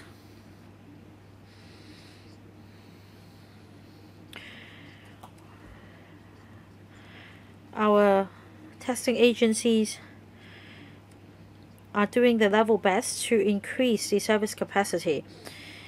In the past few days, we conducted tests for over 200,000 specimens. I appeal to your understanding, and once there is a confirmed case, we will inform him as soon as possible. Some members also suggested that we should also make better use of the bottles for the deep throat samples. But then one of the challenging things about this is about the testing technology, because when we do the testing in the laboratory, the time that would be needed for that would be longer. And therefore, we have to strike a balance. On the one hand, we'd like to get the result as soon as possible, and on the other, we also have to make sure that we can also ease the situation as far as possible. Next. Yes, I'd like to ask a question about the policy address. You talk about collaboration. In fact, for public hospitals, the beds are filled up in no time. One of the reasons why is that they have not been discharged quickly enough, and therefore, well, for new housing estates, sufficient space would be set aside for taking care of elders, and there will be daycare centers, and there would also be community hospitals, for example, other than doctors, we will have care professionals, including pharmacists and so on. And there are also policies to help BHA so that for patients whose condition has stabilized can also be sent to those centers, and elders would also be able to see the doctors in a community. And also, in the wake of the pandemic, given the tight manpower situation, well, for chronic diseases patients, if their condition is stabilized, then can they also be deployed to such centers so that the hospitals can be used for treating the pandemic patients. And also, what is related to this pandemic is about the testing. Well, in many cases, their symptoms are very mild. So can you have special facilities in a community for the registration of these patients so that they can do the PCR test there, and they can also wait there for being sent to the isolation facilities or quarantine facilities? Bureau Director. Yes, about community and healthcare or HA collaboration. I think there are several things to bear in mind. So first, we'll be stepping up our efforts so that we will be stepping up our primary healthcare, and with our district-based center or district health centers, many of them are located in public housing estates, and therefore they are very close to the community. And of course, with better medical or healthcare and social service collaboration, that's also one of the initiatives, and therefore we will continue to work with the relevant stakeholders. Thirdly, about healthcare professionals. Right now, for our primary healthcare services model, so the HA will be the hub, but then at the community level, district-based healthcare professionals and also district health centers will be working together. And one of the objectives is to help the HA so that for patients, whether they are in their rehabilitation phase or they are in their self-care stage, they can also go back to the community for further treatment and rehabilitation. And they can also do more self-care there. So that's the direction. That's about the medical-social collaboration. With regard to further testing, yes, Mr. Lam, you are right. Because after doing the RAT test, if the person is asymptomatic, then we do encourage these people to stay home before they can undergo the PCR confirmative test so that we can see if they are indeed infected. And of course, for some of these RAT test agencies, they've also got some after-sale services. They can provide further testing for these presumptive cases. So we are dealing with that. and there are different demands, and we are in the process of negotiating with them to see how we can step up the work. But then the most important thing is to make sure that those who are not in urgent need will not go to the AED or A&E department, because we'd like to reserve those places for those in need. Next, well, in the paper, para 36, the administration made it clear that we do have ambitious plans to deliver. Our top priorities right now remains clear. That is, we have to do our best to control the epidemic, and is now in a battle state, and special times would require special initiatives. We've been feeling the pulse of the community, and we are taking things very urgently. Still, we have to rely on the administration to take the matter forward. We have been asking these questions time and again, and for the vaccination pass, we have heard that it does not have this tracing capability, and we have heard the IT Bureau head said that this is not an IT issue, because earlier on we have already made it clear that the health coach would be able to trace the whereabouts of the person, and what you have been able to do is to make sure that premises can use the vaccination pass, and if you purchase takeouts or takeaways, then people will not be recorded, and they don't have to use the vaccination pass, and therefore technology-wise it's not a problem, and the Bureau Director already made it clear that it's not a problem. So it's about your determination. You will have to do it, because earlier on when we amended the telecommunications ordinance, well, even for the unnamed cards, they will also have to register the true identity of the user, and therefore technology-wise it's not a problem for you to trace the people. It's not an issue of privacy, and now you're leaving it to the premises. You're telling them that if you'd like to open for business, you will have to do something about it, but then it's now for the premises to keep the records of the users. I think it's not safe enough, because is it that you can make sure that it's encrypted to such an extent that nobody would be able to hack into the system?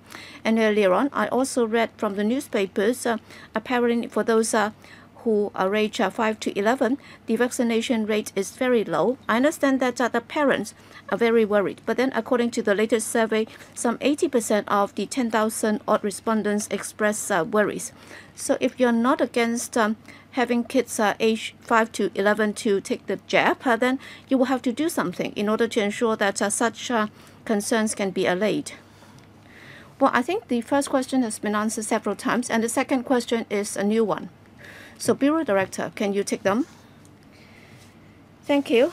With the very little time left, I'll try my best to answer the second question. All right, Ms. Khan, you talk about our Leave Home Safe app, and also under the existing tracing capability, you're asking that the administration should make further improvements to the functions of the app. That is, we should make use of IT to increase our contact tracing capability. Yes, that will indeed be something that we are working on. We'd like to improve the overall contact tracing capability. On vaccination, in particular, when it comes to young kids, thanks to your suggestion that we should do more explanation to the community. In fact, our experts, including our vaccination expert, the Joint Scientific Committee, has been saying that, well, both jabs are effective and their quality is guaranteed. And in terms of lowering the vaccination age, that has been confirmed to be effective. And therefore, whether it's about our explanation to the community or about the supply of vaccination services, we will continue to work hard to improve that, because right now schools still do not have in-person sessions or classes, or else we can deploy outreaching teams to the schools to help with the vaccination of students. Next.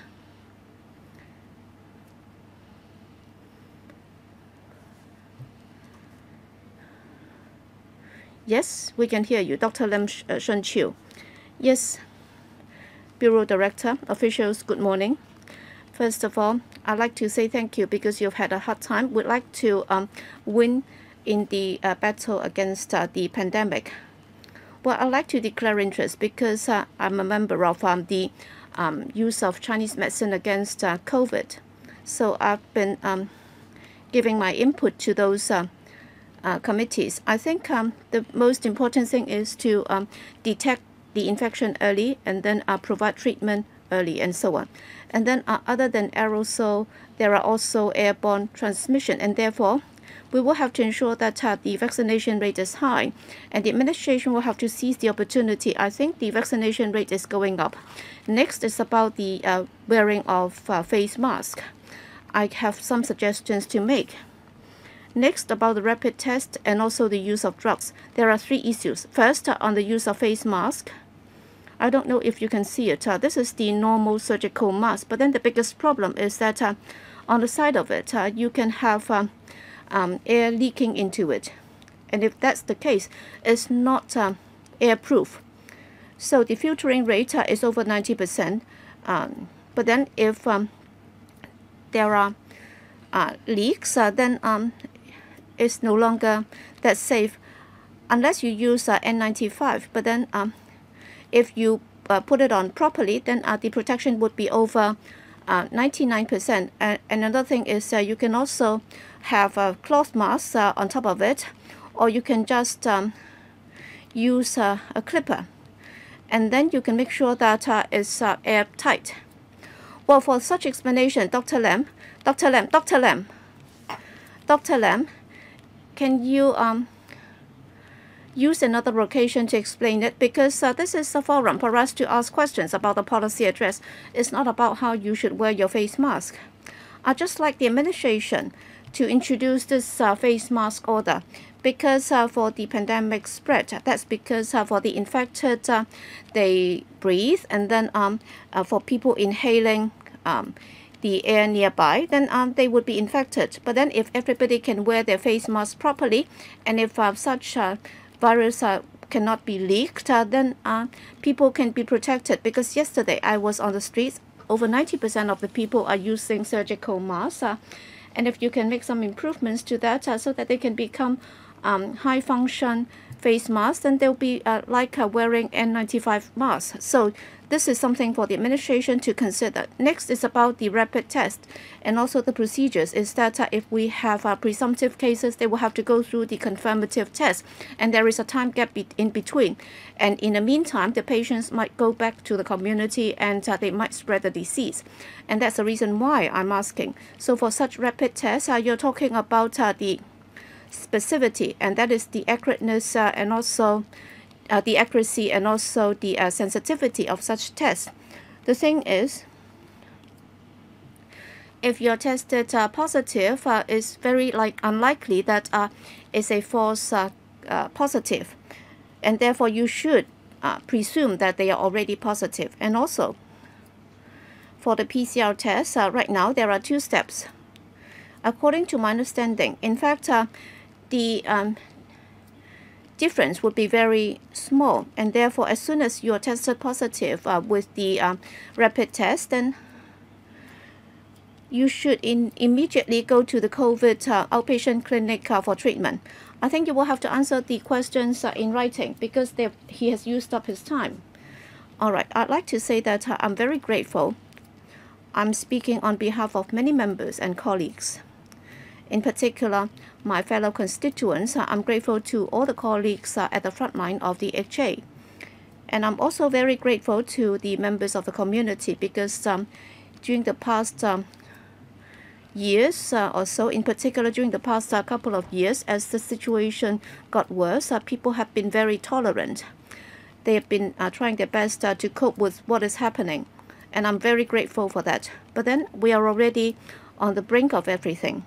And then I can see that for people around me, and also for the constituents working with me, they are already at a loss as to what they should be doing. Well, following your advice or not following your advice will mean that they are doomed. So given the very poor situation that we are now in, we are having this fatigue, including you, I'm sure. You're also very exhausted. So can you find a way out so that whatever you do, you have to make sure that we can get out of it as soon as possible. Okay, I think we will have to wrap up our discussion here, and I'm grateful to the officials who have been here. I think we have spent 30 minutes more on this, and our next item is about measures for the prevention and control of coronavirus disease 2019 in Hong Kong, and to make sure that we can do this in an orderly manner, and also make sure that people can speak in an orderly manner. So please clear the raise hand button indicate or shown on the screen, please. 好啦，而家請有意發言嘅 Members who would like to speak, please now press the raise hand button in Zoom and you'll be invited to speak in that order. All members of the LegCo have been invited to take part in the discussion of this item. So let's see how many members have pressed the button. We have a very long meeting. I don't really want to go beyond 1 o'clock, so let's see how many members. 17? 2 minutes each. That will take 30 minutes. Right. For the previous item, we spent more than the time we originally scheduled for to ask repetitive questions. So I would just allow each member 2 minutes each.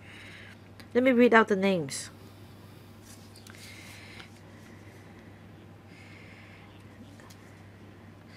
We don't have time, so I'll draw the line. Yau Wing Kit, Chen Hanpan, Matt Megun, Tan Kep Pil, Leung Man Kwong, Leung Chi Wing, Elizabeth Quat, Leung Hei, Maggie Chan, Michael Tian, Priscilla Leung, Chen Ho Yan, Peter Shiu, Lam Shen Chiu, Yu Pak Leung,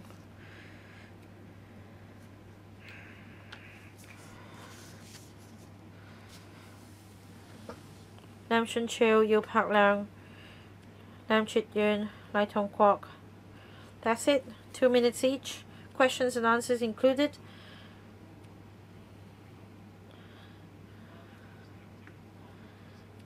So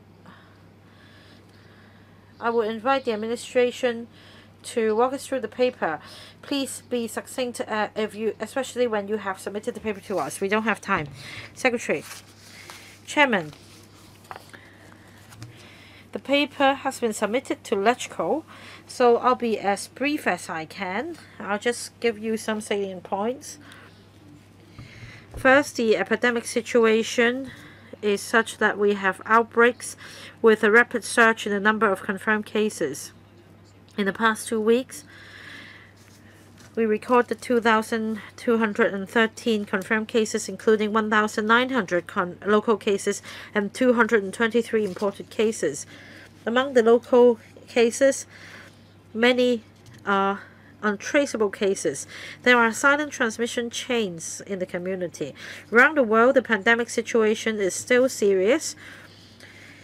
The number of new cases has always been on the rise. And in 1 week in the latter half of January, the global pandemic figure reached as high as 23 million. As for imported cases, the patients mostly came from high-risk places. Now, in face of the fluctuations, we have been upholding the principle of preventing importation of cases and resurgence of local infection in our containment strategy. And I want to emphasize, Chairman, that we need to adopt anti-epidemic measures with precision and expedition so that with the support of the general public we can achieve dynamic zero infection as quickly as possible. We don't want to coexist with the virus. Since the 52nd week of 2021, the Omicron mutant variant replaced Delta variant as the main mutant variant in imported cases. Omicron accounts for 82.3% of all cases with mutant strains. Imported cases are bringing a lot of pressure to our community. But we also have a measure against importation of cases. We have suspended the flight coming from 8 countries, and subject to further assessment will include more countries. We also have a circuit breaker mechanism. In other words, even if the country is not subject to a flight suspension mechanism, if there are more confirmed cases arriving from that country, the circuit breaker will be initiated. Between the 20th of December 2021 and the 9th of February 2022, some 42 flights have been banned from arriving in Hong Kong from other places. At the moment, we need to prevent the spreading of the virus locally. We have 19 testing centers, and depending on the demand at the different districts, we have close to 40 to 60 mobile testing stations to provide services to the public. With the support and cooperation of local testing agencies, the testing capacity has been enhanced and the service providers react proactively. And with the support of the SAR government and also the Central People's Government, there will be full cooperation. In the past few days, we have tested over 200,000 specimens per day.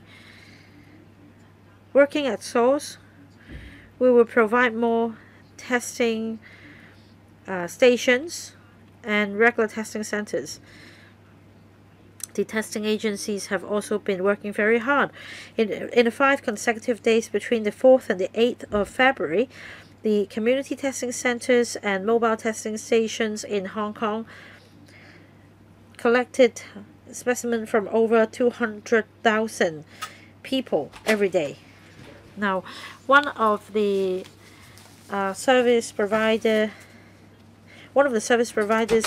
have set up a Huoyan laboratory in Ma On Shan so that we can raise the testing capacity to not less than 300,000 every day, and we'll continue to step up our effort on contact tracing. It is our priority. In the end of January and in February, we commissioned the 2nd and the 3rd contact tracing officers in Mong Kok and Sanpo Kong.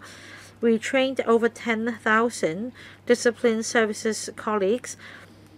Leveraging on their experience, we've been able to enhance our work on epidemiological investigation and contact tracing. As of now, the contact tracing office have successfully traced over 31,000 close contacts of confirmed cases and sent them to quarantine to reduce the risk of transmission in the community.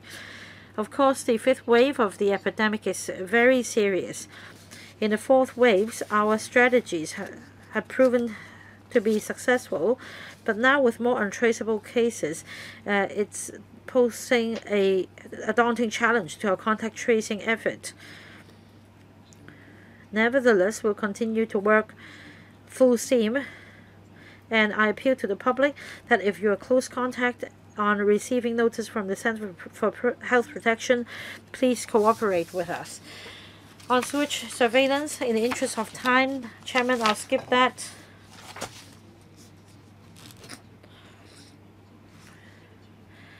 It has been helpful in our anti-epidemic work.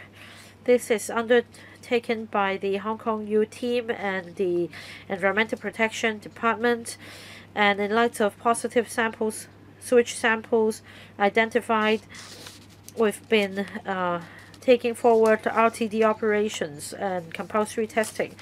Isolation and quarantine facilities. This is an issue close to our heart.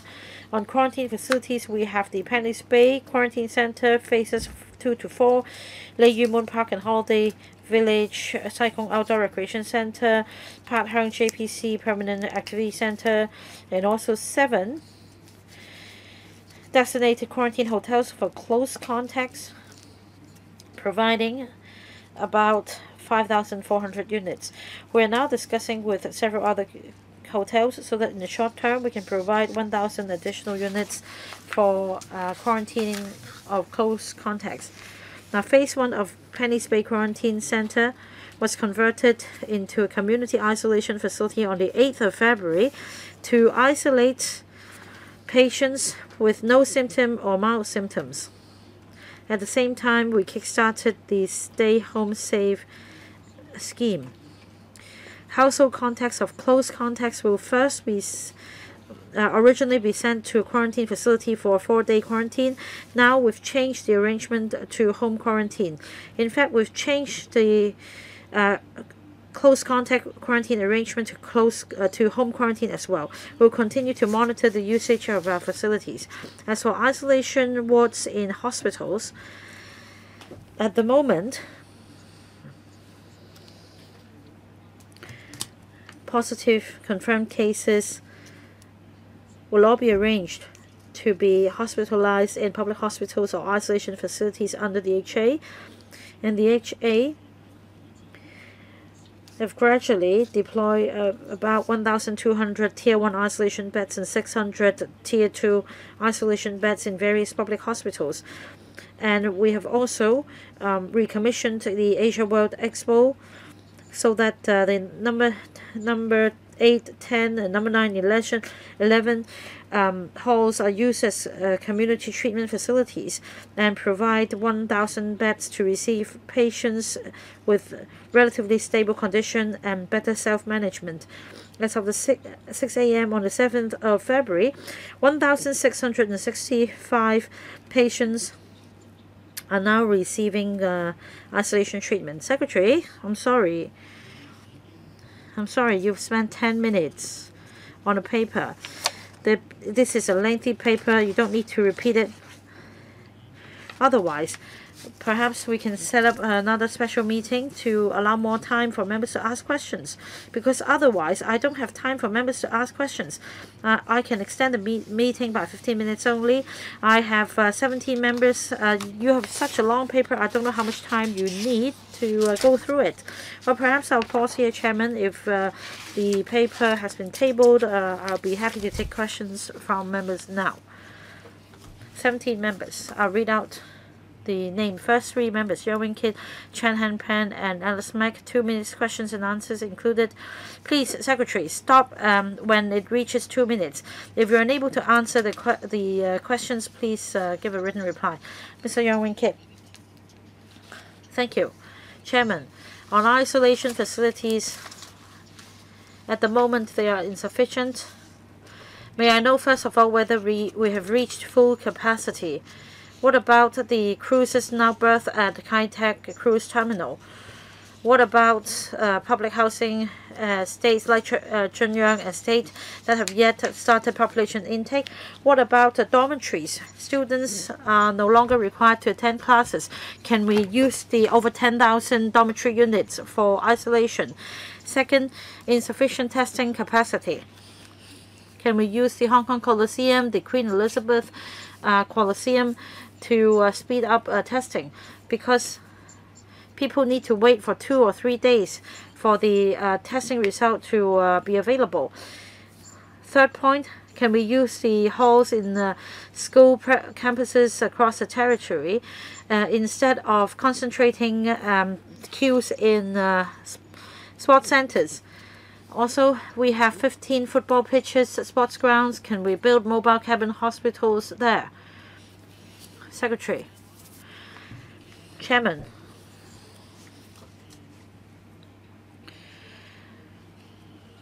I'd like to reiterate that as far as isolation and quarantine facilities are concerned, for quarantine, we have commenced the Stay Home Safe scheme, so the quarantine facilities can be vacated for other purposes. As for isolation facilities, we are in the process of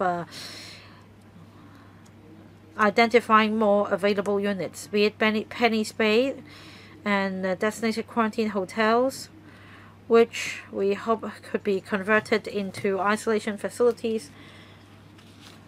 There are also other premises such as a cruise and other premises. Next, Mr. Ben Chan, Secretary. The government will be seeking assistance from the central government on stepping up isolation facilities. What places have you identified for the construction? I think it should be close to hospitals. The speaker's not coming through. Sorry, I can't hear him. Okay, just try and answer the question that he has already asked. Okay, if we were to build further isolation facilities, where will they be located? In fact, the Chief Executive has already instructed the Development Bureau to identify such sites. And Mr. Chan's point about building it next to hospitals or existing facilities. Thank you to your suggestion. I'll pass it on. All right, Chen Hangpen, still some time to go. Okay, we have lost contact with him. Okay, Alice Mack next. Chairman, I'll be quick. I'm not going to criticize because it's not meaningful at all. Because given the current situation, we just like to help. Well, for the FTU, we have already set up a 1,000 strong volunteer team to help. Okay, so have you contacted the local groups who can help? Second, for the testing center, you don't have enough people to take the samples and so on, and the DFH doesn't have enough people to man the hotline. And for those who are affected, well, there are people and trades who have to suspend their business. All right, for beauticians, they are no longer able to work. So can you provide training to them so that they can also help with the sample taking? That would also help reduce the long queues at the testing centers, because people are worried. They'd like to do something to help with the fighting of the pandemic. So will you be mobilizing such community forces to help with such efforts? Thank you. First of all, we are very grateful to the community. We have also received a lot of offers from healthcare professionals and also NGOs who have offered to help. And for healthcare professionals, we'll see where we can make use of them. For example, private doctors can also help with the vaccination and so on. And Ms. Mack, you also talk about the NGOs. Well, the HA Bureau and also the HAD have been asked to coordinate such efforts. Because whether it's at the testing centers, the long queues, and also the order situation and so on, well, other than government staff and also the contractors' staff, we would also need to have a lot of volunteers. So they are doing the coordination. With regard to the DFH, well, whether it's their hotlines, well, next, Bill Tang, Leung Men Kwong, Leung Chi Wing. Bill Tang. Thank you, Chairman. Well, a short question for a short reply. All right, on the 24th of February is going to be the implementation or commencement date of the vaccination bubble. And I suspect that many elders, we hope that we can achieve a vaccination rate of 60%. But then, as you might imagine, all right, even if elders have smartphones, they don't know how to upload the vaccination record to their rep, because they don't know how to set the passwords. So my suggestion is for the Leave Home Safe app, can we just do away with the password so that they can directly upload the vaccination record onto the app? Because as the Privacy Commissioner said, well, public interest prevails over such privacy concerns. Bureau Director, is a technical issue. We will invite the ITB to respond to that, because in their overall design of the Leave Home Safe app, we'll ask if that can be done. There is no time to spare, because that would directly affect the effectiveness of the vaccination bubble and also the Leave Home Safe app. So just trust me. Yes, I understand, but then we will have to go back to the ITB, which is responsible for the overall design of this program. Is it like what Mr. Bill Tang just said? Is there any room for some refining or fine-tuning? Yes, in fact, as many colleagues have said, the Privacy Commissioner has already made it clear that given the pandemic, a lot of these have nothing to do with privacy. It's not like when the administration had not heard this advice. So I think the situation has changed, and therefore, can you change your mindset so that we can do it more expeditiously? Chairman, I agree. Yes, given the fact that the Privacy Commissioner has already given her advice, I think within the administration, we will be moving in that direction. We will see what can be done about the apps. As Bill Tang just said, well, for the Leave Home Safe app and other functions, we will see what we can do to improve it. Next, Leung Men Kwong. Thank you, Chairman. I've been hoping that we can say a few. I can say something about the rapid test because many people have received a notification telling them that they will have to take the rapid test, or they will have to take the test on the accuracy of the rapid test. I hope that I can know a bit more about that. But then with regard to the number of such kits that the administration can purchase, how many have you procured? Is it enough for everybody to use it? And that would also help reduce the time that they will need to queue up for PCR tests. So that would also ease the burden on the testing centers. So can that be done? Bureau Director, on the rapid anti-agent test, the RAT test, we are now actively procuring that. But then we also hope that you'd notice that is in the course of procurement within February. In fact, every week we have deliveries. It will still take time. For example, for the RCHEs, the staff would also play a very important role. We will have to make sure that such test kits are available for them to do the test themselves. And therefore, in this regard, we will do our best so that whether it's the government procurement agencies, we will be working very hard to procure as many as possible. Yes, next, Leung Chi-wing. Thank you, Chairman. Bureau Director, we are now in a semi-emergency state, and therefore, in the wake of the confirmed cases and so on, when are you going to tell the community that we are entering an emergency state? Will you be giving forewarning so that we can be prepared for that? And have you got contingency plans in place to cope with that situation?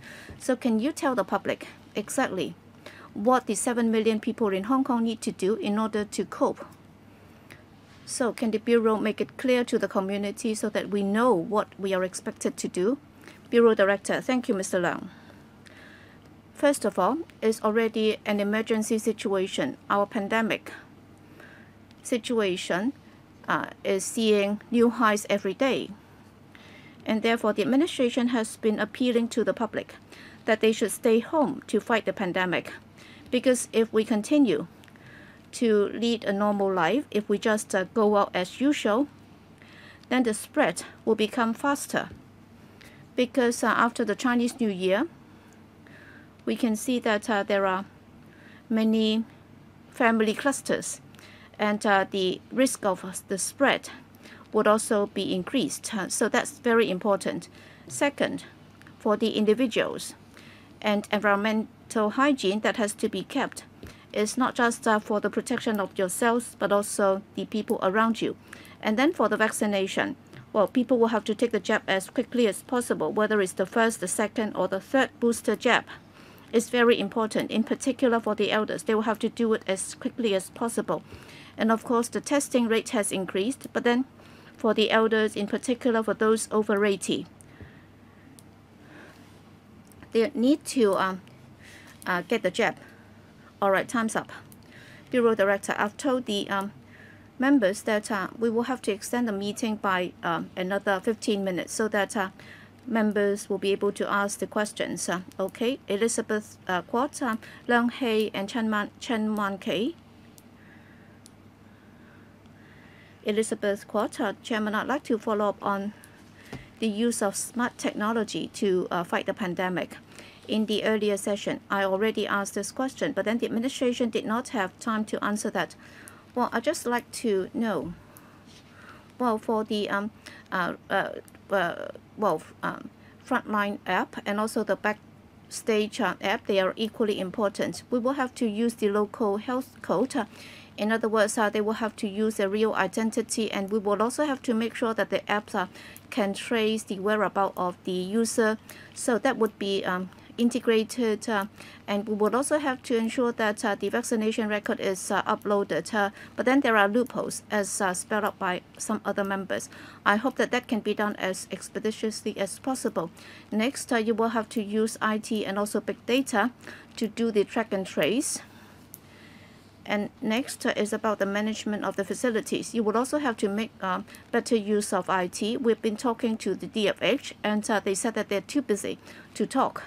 And therefore, at the electrical or council meetings, you will have to make use of advanced technology to do it. So what is the progress so far? Bureau Director. Chairman, in fact, IT can indeed help in our fight of the pandemic. And thanks to Elizabeth Quarter, she has given us a lot of advice. But then, given the current situation, the most pressing thing is to do more testing and also to treat the patients and so on, and also prevent the spread. But then in terms of facility management and also at different levels of our anti-epidemic approach, we will have to use IT to make sure that it's more efficient and effective. Next, Mr. Leung. Thank you, Chairman. Bureau Director, recently I received a lot of complaints.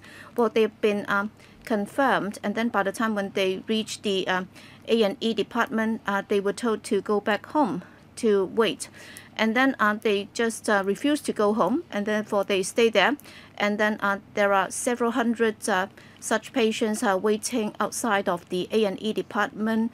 And even if they have mild symptoms right now, their condition will get worse with the long wait. And I think the situation is running out of control. So you will have to tell the public that you're not going to surrender.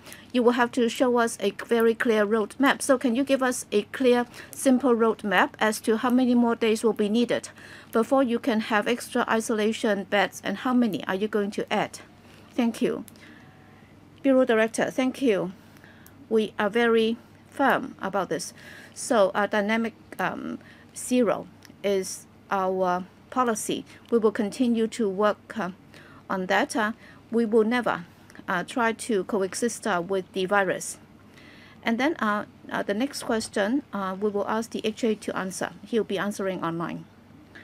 Yes, I'll tell you more about the bed situation. We have the first tier and second tier beds, and we have about 1,600. And then for the temporary hospital, for the HKICC and AWE, we have already mobilized 4 halls. Together, we have 1,600 beds. So right now, for the number of cases, they are growing. And therefore, for those who are hospitalized, we have about 3,000 patients that are COVID patients. And there are many who are still waiting, as we know. And on Thursday, we have also used Penny Bay's phase 2. Yes. Next, Mr. Chen Man-kei, Maggie Chen. Yes, I'd like to ask about the relevant legislation, because both online and well, we can see that there are people selling this for testing. And for the suspected cases, they still continue to go out to spread the disease. So, Bureau Director, have you worked with the police to target such people? So can you invoke the theft ordinance and also the relevant legislation to prosecute them? You would also have to publicize this because these are illegal acts. Yes, thank you, Mr. Chen. Ms. Chen. Thank you for the information that you've provided. In fact, the Security Bureau has been looking at the situation. There might be people who have breached the law, and they are trying to go after these people. So overall speaking, the Security Bureau will definitely be monitoring the situation closely. And of course, from the perspective of preventing and fighting the pandemic, we do have relevant legislation. For example, you just referred to the face mask order. In fact, under Cap 599I, there is this provision mandating the wearing of face masks. So we will continue to liaise with the Security Bureau so that if such circumstances are spotted, actions will be taken. Another suggestion in the interest of time.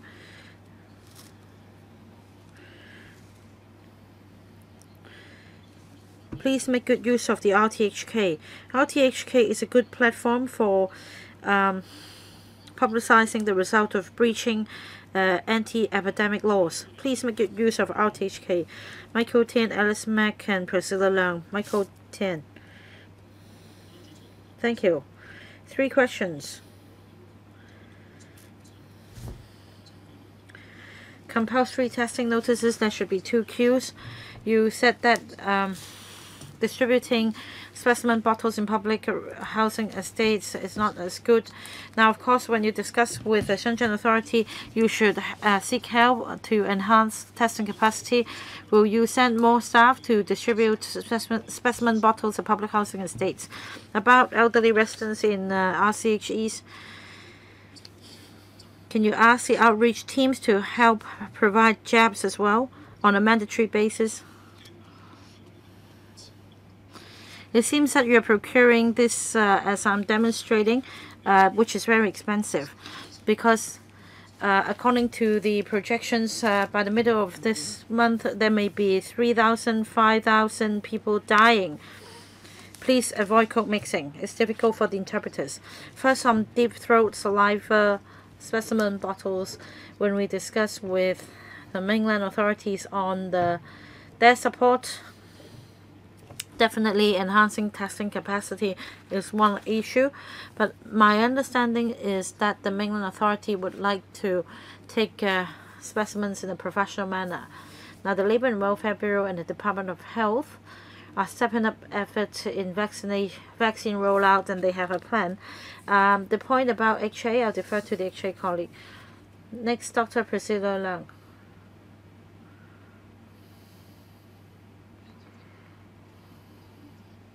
Chairman, I understand that the Secretary and the sector are doing a very difficult job.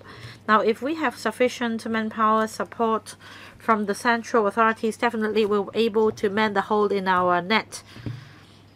I don't need a response from you, Secretary. In terms of one country, 2 systems and collaborating with the mainland authorities, I hope the healthcare profession will bear in mind that we have great respect for you.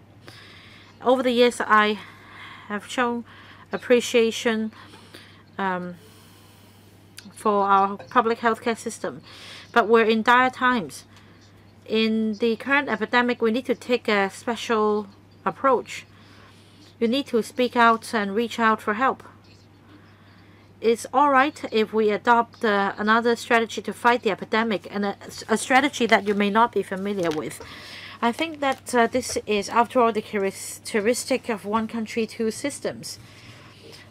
Frankly, I have friends in their 50s who passed away after getting infected in the current epidemic.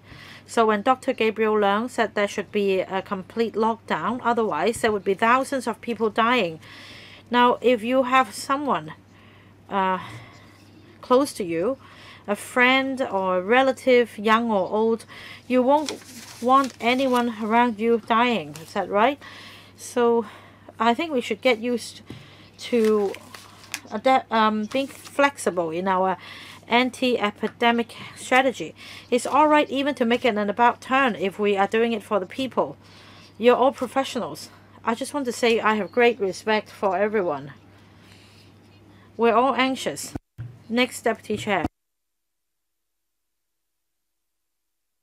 Chairman, I have a question on testing centers. Testing centers are bursting at the seams in different centers. There are mobile testing stations. However, in Kowloon City, the CHP issued 78 pages of compulsory testing notices involving 70 buildings in Kowloon City, but we only have 2 centers. We need to queue up for 3 to 4 hours. I hope that the government will truly understand people's situation now. After the RAT test, many people who test positive may still need to go to a testing center for confirmation, and this will cause another health risk. Would you consider using other designated vehicles or vacant coaches, convert them into mobile stations to make sure we don't see long queues outside testing stations or centers? Secretary.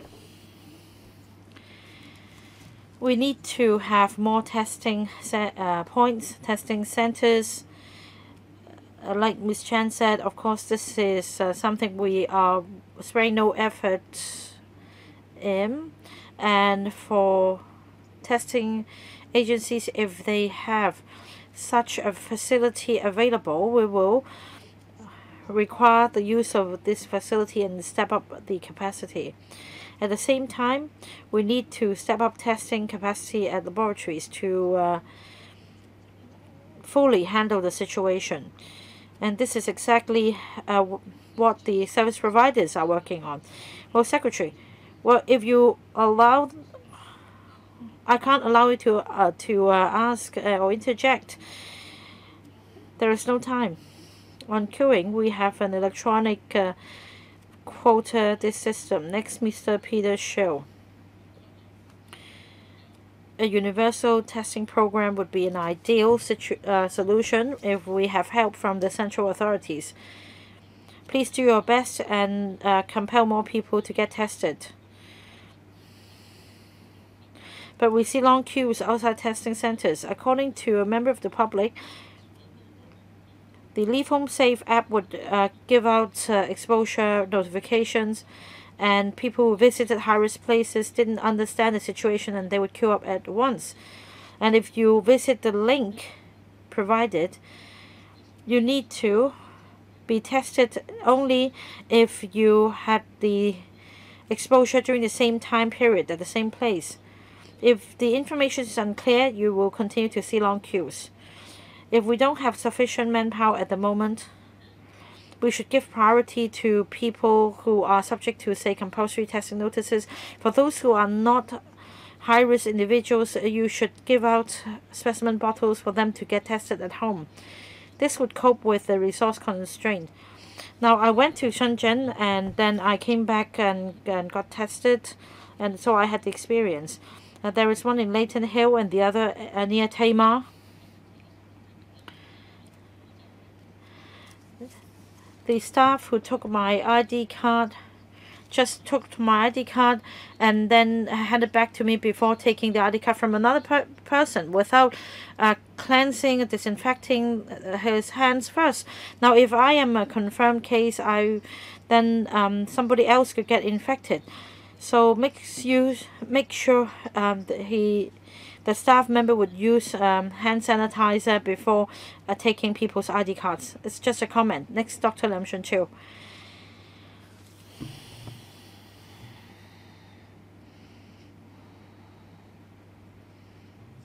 Dr. Lam Shun Chiu, please switch on the mic.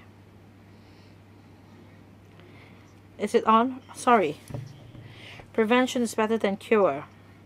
Apart from vaccination, we need to have highly effective face masks. The other point about Michael Tian's suggestion, use of medicine. Prevention is better than cure, especially when we're short of hospital beds. For special drugs that have been approved, the drugs can help alleviate the condition and prevent serious cases and allow patients to be discharged earlier. My question is on procurement of these drugs. Mr. Michael Tian also mentioned the drugs being very expensive. Now, during the epidemic in Wuhan, some Chinese medicine prescriptions have proven effective, and I need to declare an interest. My company is also considering these Chinese medicine prescriptions. As far as treatment is concerned, I hope the hospital authority will be proactive in following up on the idea. Secretary, I'll defer to the hospital authority. HA, responding to the procurement of medicine, we have 2 oral drugs available. The one, the Visor, the member mentioned earlier, the other is from another manufacturer. The HA has procured both drugs. Visor comes with side effects. It's not suitable for all patients. It may impact on the liver function, so not all patients are suitable. For one of the drugs, they would arrive in March. The other, we're in the process of procurement. Both drugs will be available. Next, Mr. Yu Palang. Thank you, Chairman. Secretary.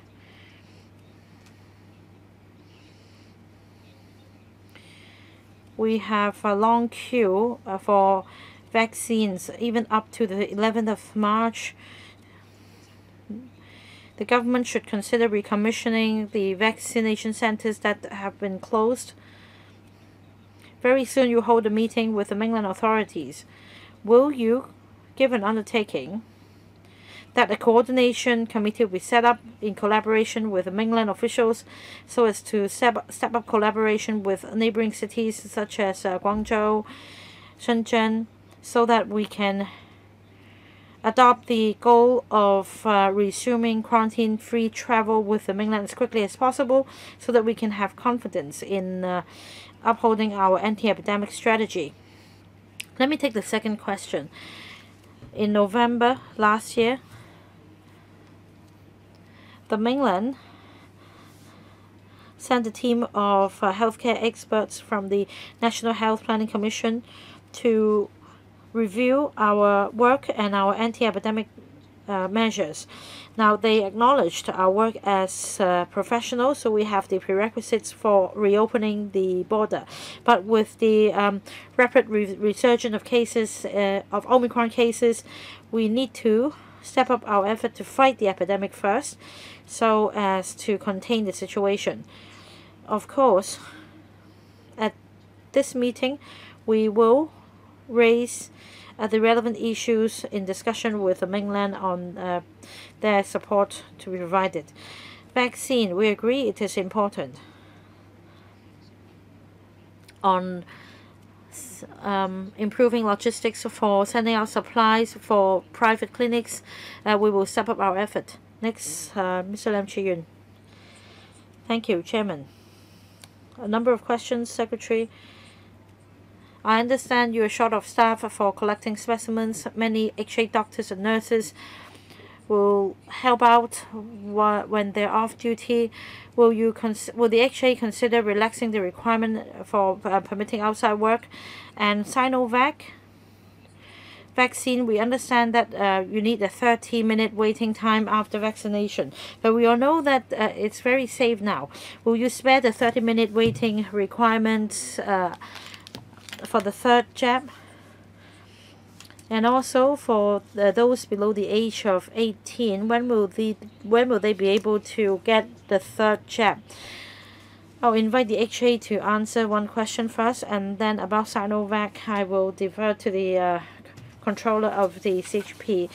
He'll be speaking on the comments and advice of the Joint Scientific Committee. HA, about outside work undertaken by HA staff, we do permit outside work as long as colleagues make applications. Colleagues at this stage are helping out in different areas. Next, CHP. About 30 minutes waiting time or resting time after the Sinovac jab. We're discussing with the manufacturer. A positive response is expected. We are in the process of waiting for data. For 18-year-olds, in the long term, they will need the third jab. They are also in our plan. We will make announcements in due course. Next, last one, Mr. Lai Tong Kwok. Thank you, Chairman. First,